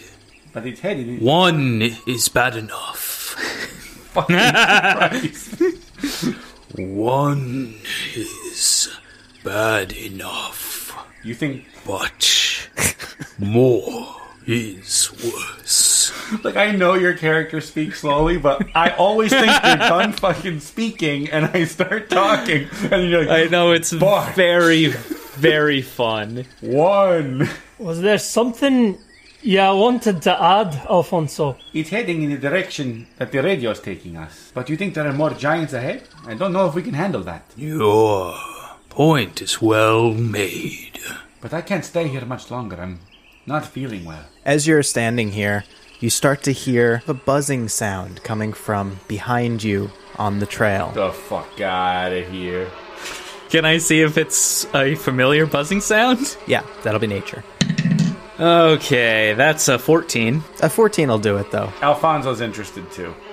Nat 20. Oh. I got a 25. I would like to know exactly how many bees and how long all of their wings are, please. Sure. So they're not bees. They sound like there's a lot of them coming from the direction that you are coming from. From within the tree line. Yeah, but also back down the trail, down this very light incline that you have been making your way up for a while. So you get the sense that these bugs that you dealt with earlier in the day are still present in this area. Right, I'm not waiting for you to decide whether the frying pan is better than the fire. I'm taking off up the road, and I take off up the road.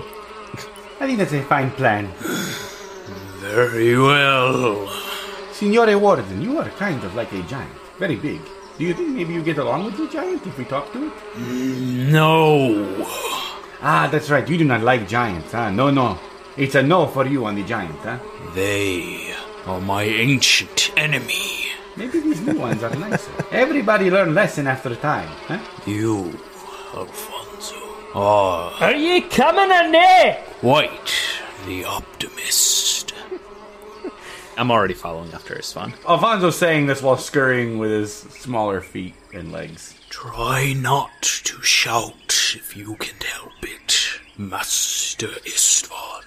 So, You're making your way up this road. Alfonso, you have 1 level of exhaustion. Currently 1. I'm out of lay on hands. I spent them all on the skill challenge. All right. So, Istvan, if you're leading, go ahead and give me a survival check. Sure thing. I would like to help them by keeping a fucking eye out.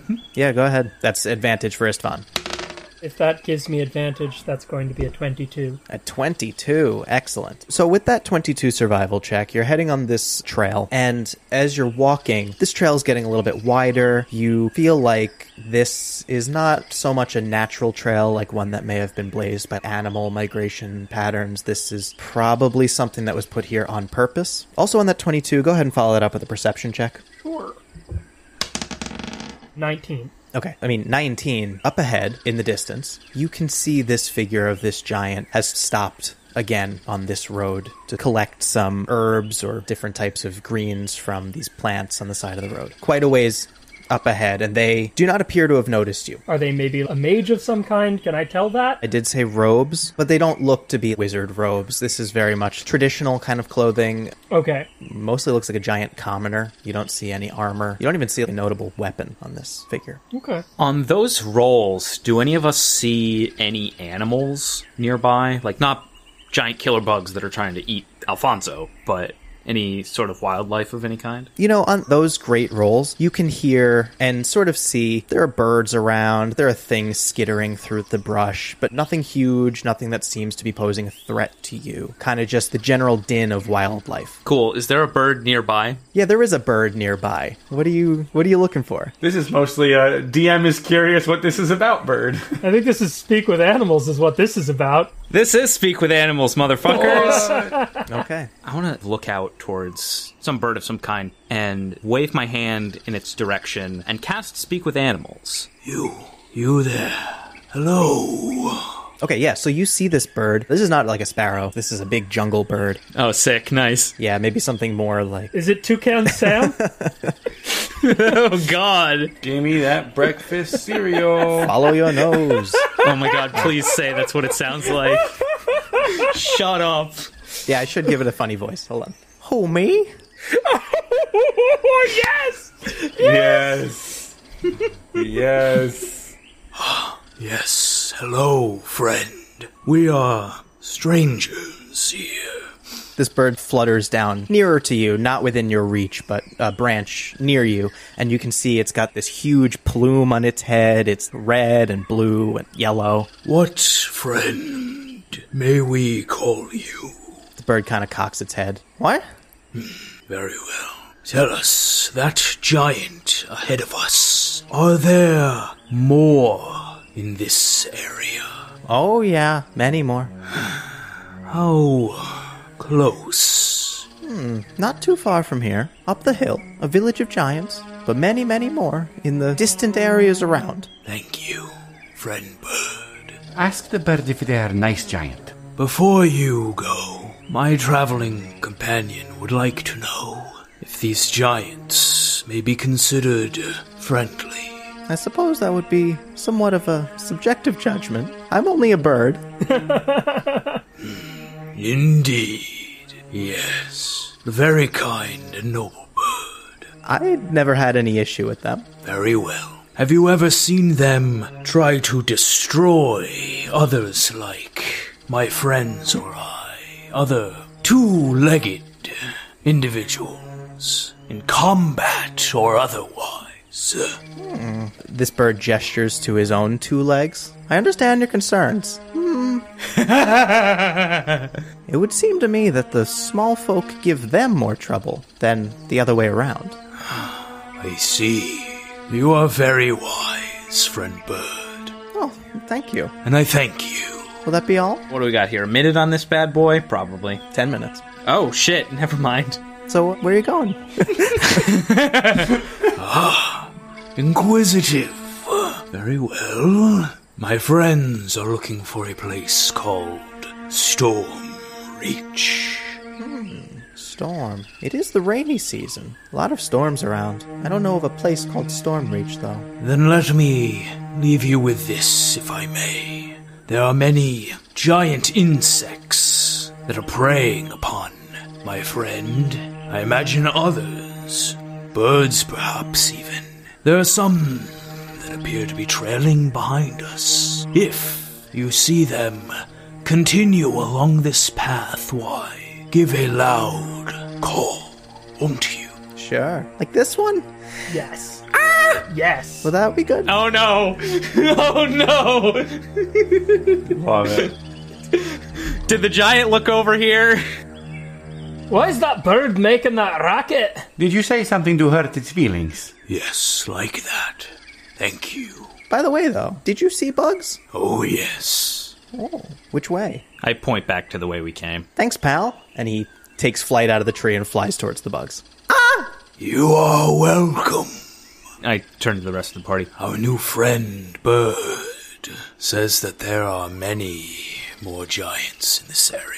He described them as a whole village nearby. Are they nice giants? He seemed ill-equipped to describe them as so, but it did not seem like they were hostile. Then perhaps if we skirt around the periphery, they won't mind too much, huh?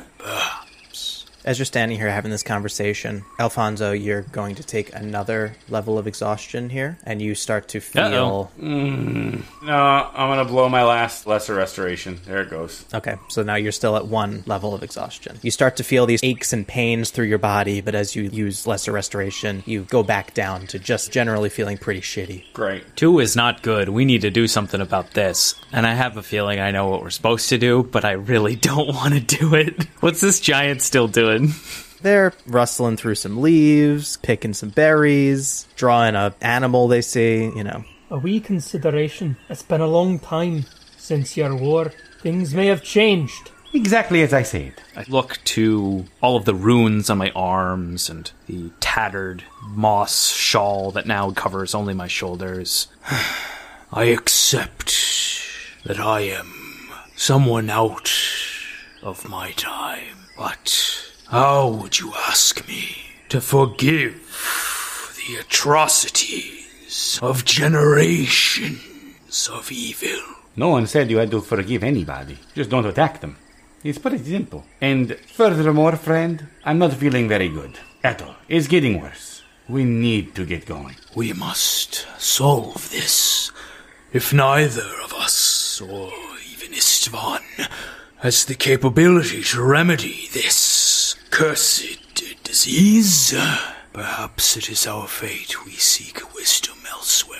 As I look towards the giant meandering ahead of us. I don't know what your history is, or if over time the world you were created into saw improvements, but it's not impossible. I'll say this for myself. The only reason that I still draw breath is because I think I can make things a little better, or die in the attempt. Perhaps time has made your old adversaries better than they were. I give Warden a pat on the thigh, which is about as high as I can reach. I think it's time we find out. And Alfonso's gonna just head towards the giant, waving. So you're waving. Signore Giant, I'm gonna make myself known.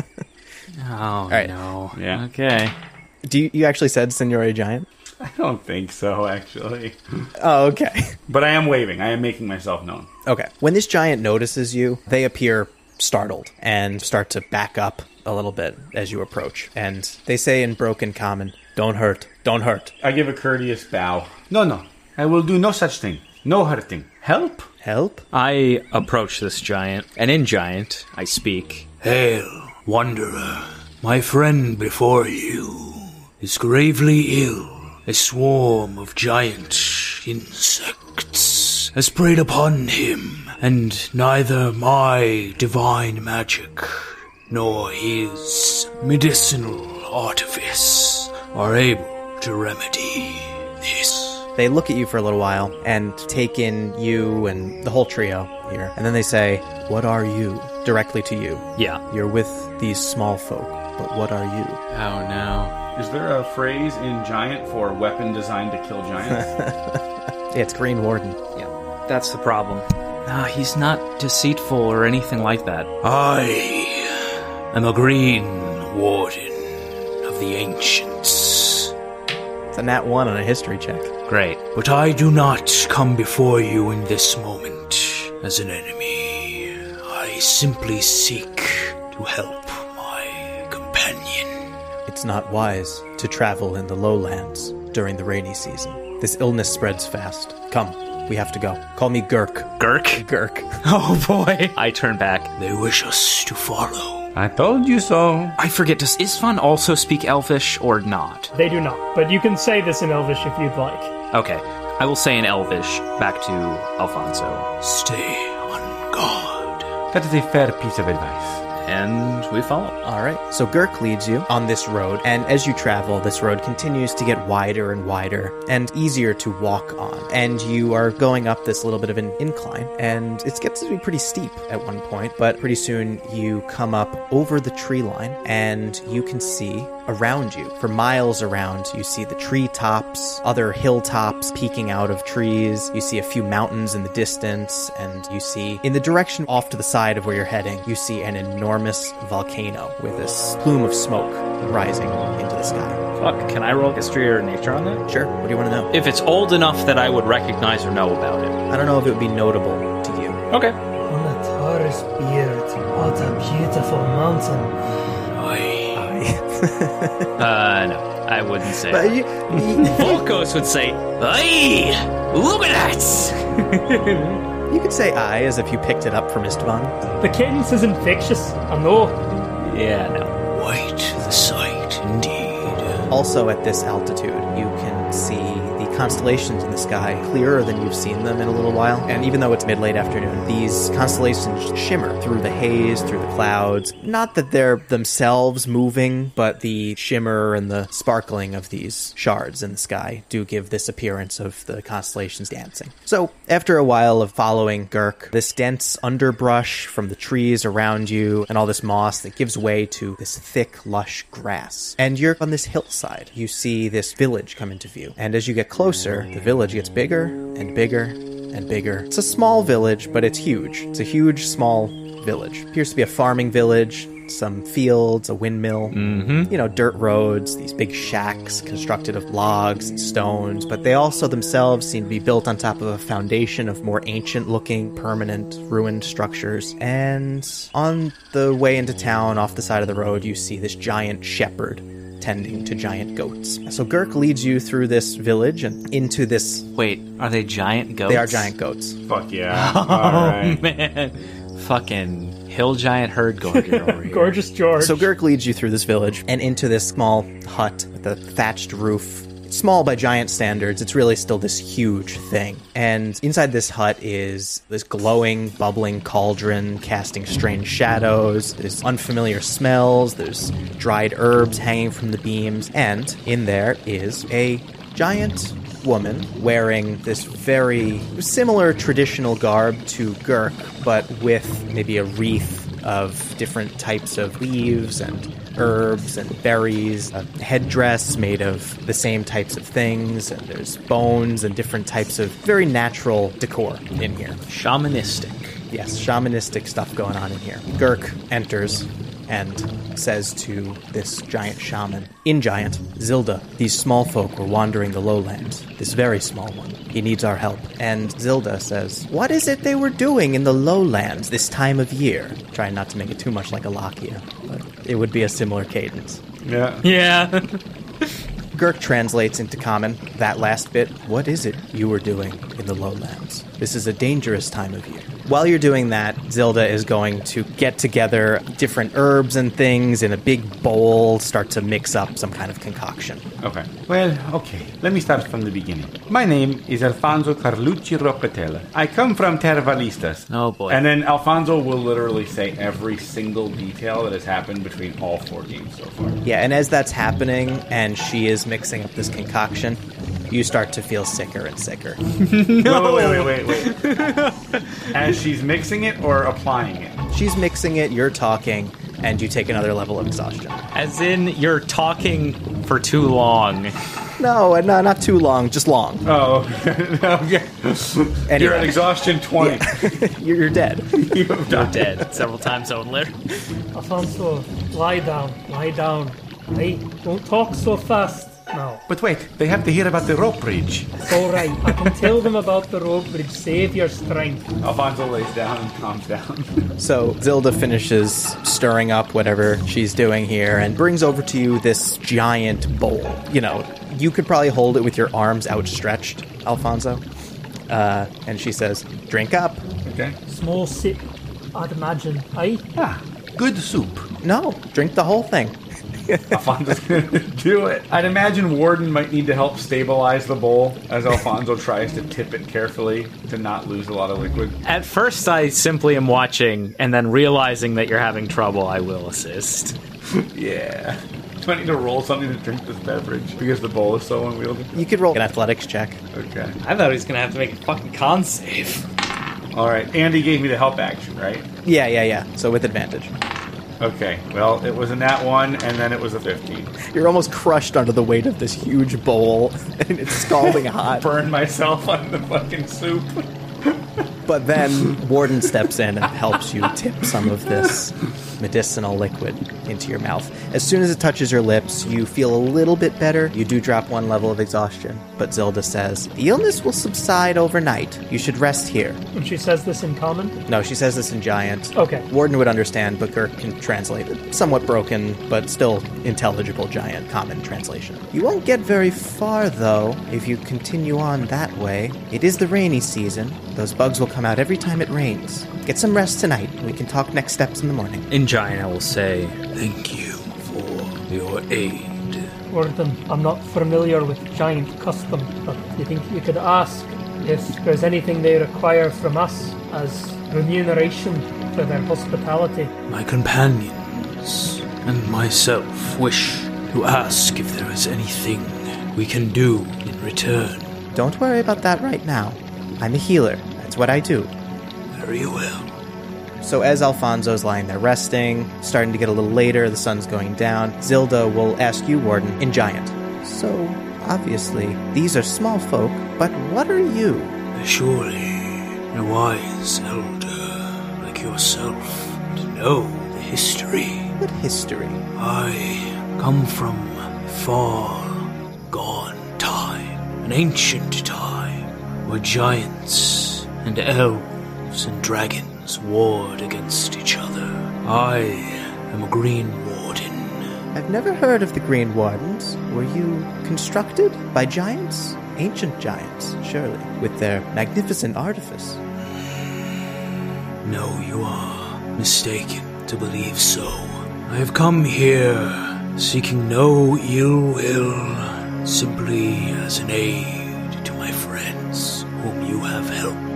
But I was given the breath of life by the ancient and powerful elven druids, so that the Green Wardens may fight against the oppression of their giant masters. Oh, that! Yes. I think I may have heard stories from those days. Long time ago. Many generations. How is it you still live? That I credit only to the stars above. I pull out the Sybaris dragon shard, the big one. Her eyes widen as this gold glowing orb reflects in them. Where did you get this? As my friend who is now resting has told you. They were searching for ancient things in the ruins of an ancient place far to the south of here, beyond the lowlands. That is where I found this. Well, what does it do? Why do you carry it with you? The extent of its ability I have yet to discern, but it came from the ancients, and thus it is able to enhance my power. Very interesting. But now, it's getting late. There'll be plenty of time tomorrow to ponder these great mysteries. You should rest. Before you go, answer me this one question. What would your stories make your people here in this village believe of those ancient conflicts? The ancient giants found themselves in many wars, battles across the universe, but it was the ones here that were the most damaging to them. Ultimately, their downfall was a lack of wisdom. That and dragons. Yes, that much is truth. I was there. Of course. So she makes sure you're comfortable. 3 of you are on this giant medical bed. Plenty of room for all 3 of you to sleep. One big bed. One huge bed.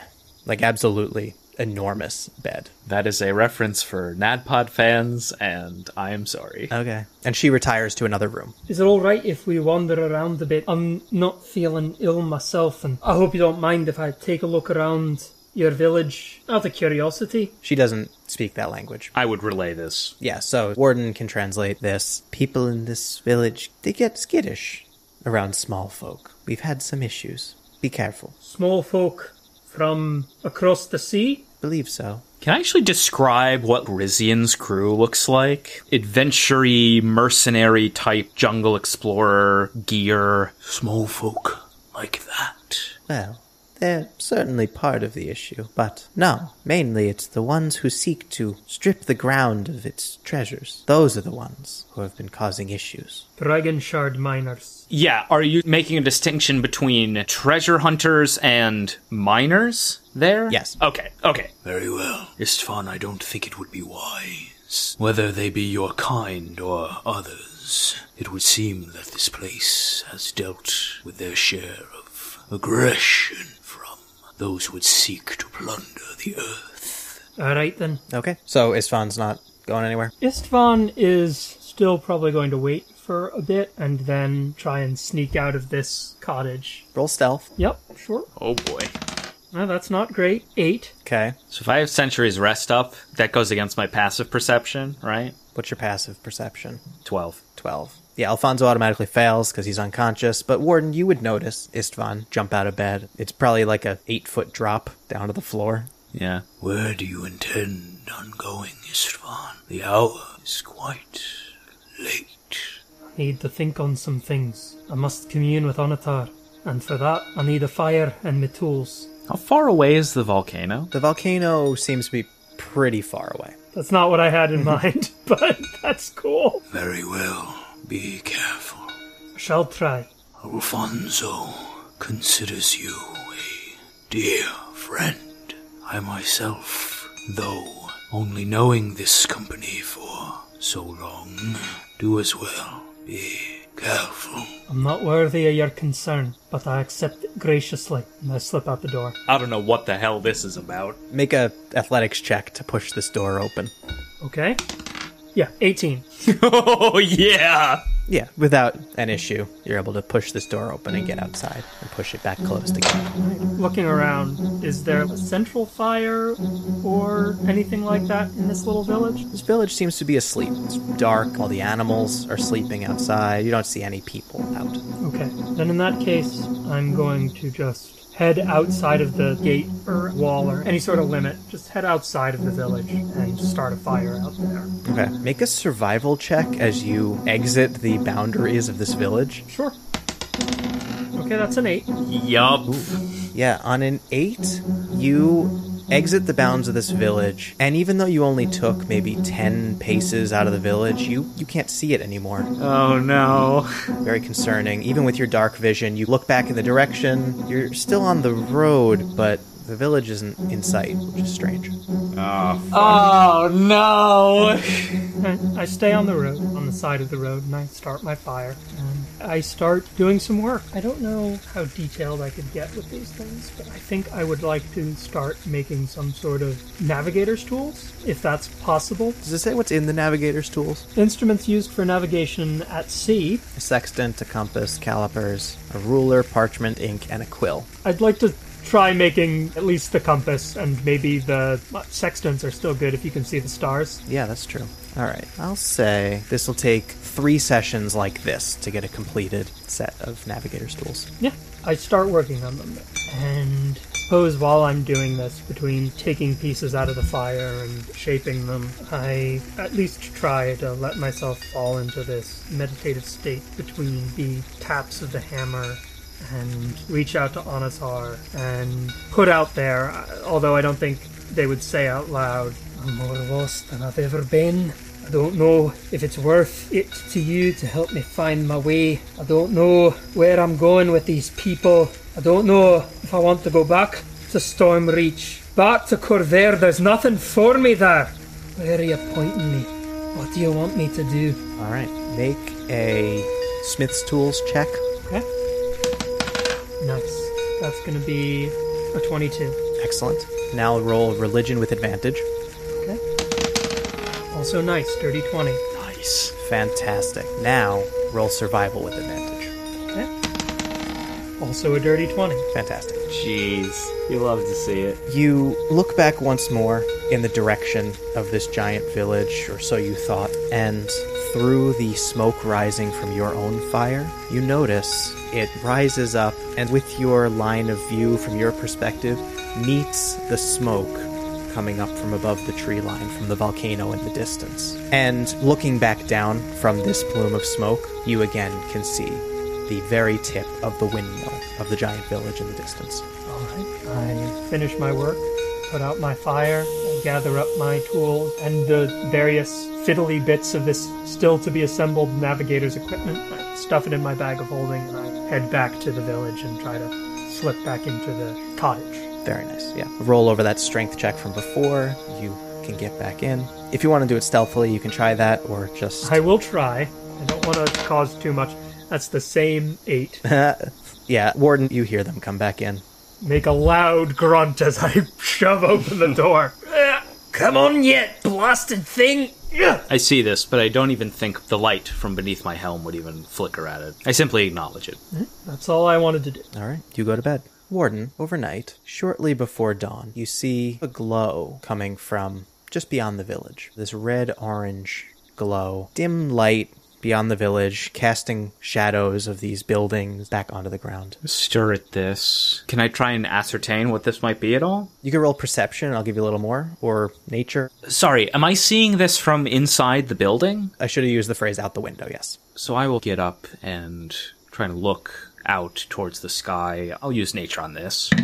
Okay. Oof, that is only a 12. On a 12... you can see that this source of light seems to be pretty big, and it's flickering. Is there anybody else up yet? You said it's still night. Yeah, it's still night, and it's, before dawn. It's too early for this to be sunrise. This is a strange red-orange glow coming from beyond the village. Okay, I will try and go outside and see if I can get a better look. Okay, go ahead and make an athletics check. Open this door. 19. Yeah, on a 19, you can do that easily, and you start to walk in the direction of this fire, this glow. Only as far as I can go within the perimeter of this village. Yeah, so you don't need to walk out of the village at all. You can walk closer to the edge of the village, and you see definitely what does appear to be a fire, not too far off the village. There's a couple of trees on fire, and it does appear to be approaching. Oh, no. I will turn back and try and wake the party. Wake up. Wake up. Something is happening. A fire. We must warn these people. Fire. Saw smoke, rise, fire. Right. Let's be about it then. As I get up, how am I feeling? Alfonso, you would have had a long rest. It's almost dawn. You feel pretty much completely better. You're still a little under the weather, but no mechanical disadvantage here. Okay, and you said I completed my long rest? Well, all three of you did, yes. I'm going to start looking for any of these giants that we've seen before. Okay, well, you know that Zilda is inside the same hut as you, in a different room. Oh, okay. I will try and find her. You can open up her door or knock on the door. What do you want to do? She's behind a door. I will start pounding at the door. Zilda, there is a fire approaching the village. You hear some movement from inside Zilda's room, and she opens the door and she says, "What's going on? What's the problem?" There's a fire nearby, approaching this village. She looks out the window and sees the glow. Oh, not again. Does Zilda have a tiny saute pan that would be wok-sized for a medium-sized creature? Would you have a saute pan that's about this big? What? I mean, I have a small saute pan, yes, but I'm just asking because She seems to be like an herbalist. I don't know if she has something like that. Where the fuck is this going?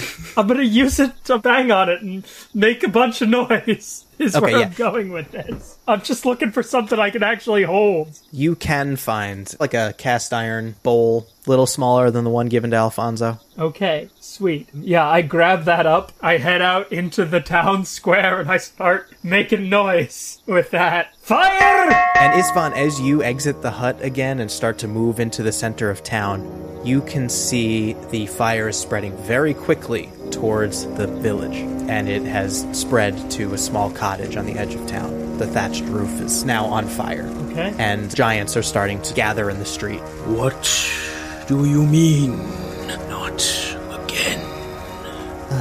Fire elementals. I'll explain later. We have to act now. And she goes out and starts hollering to the village. Fire!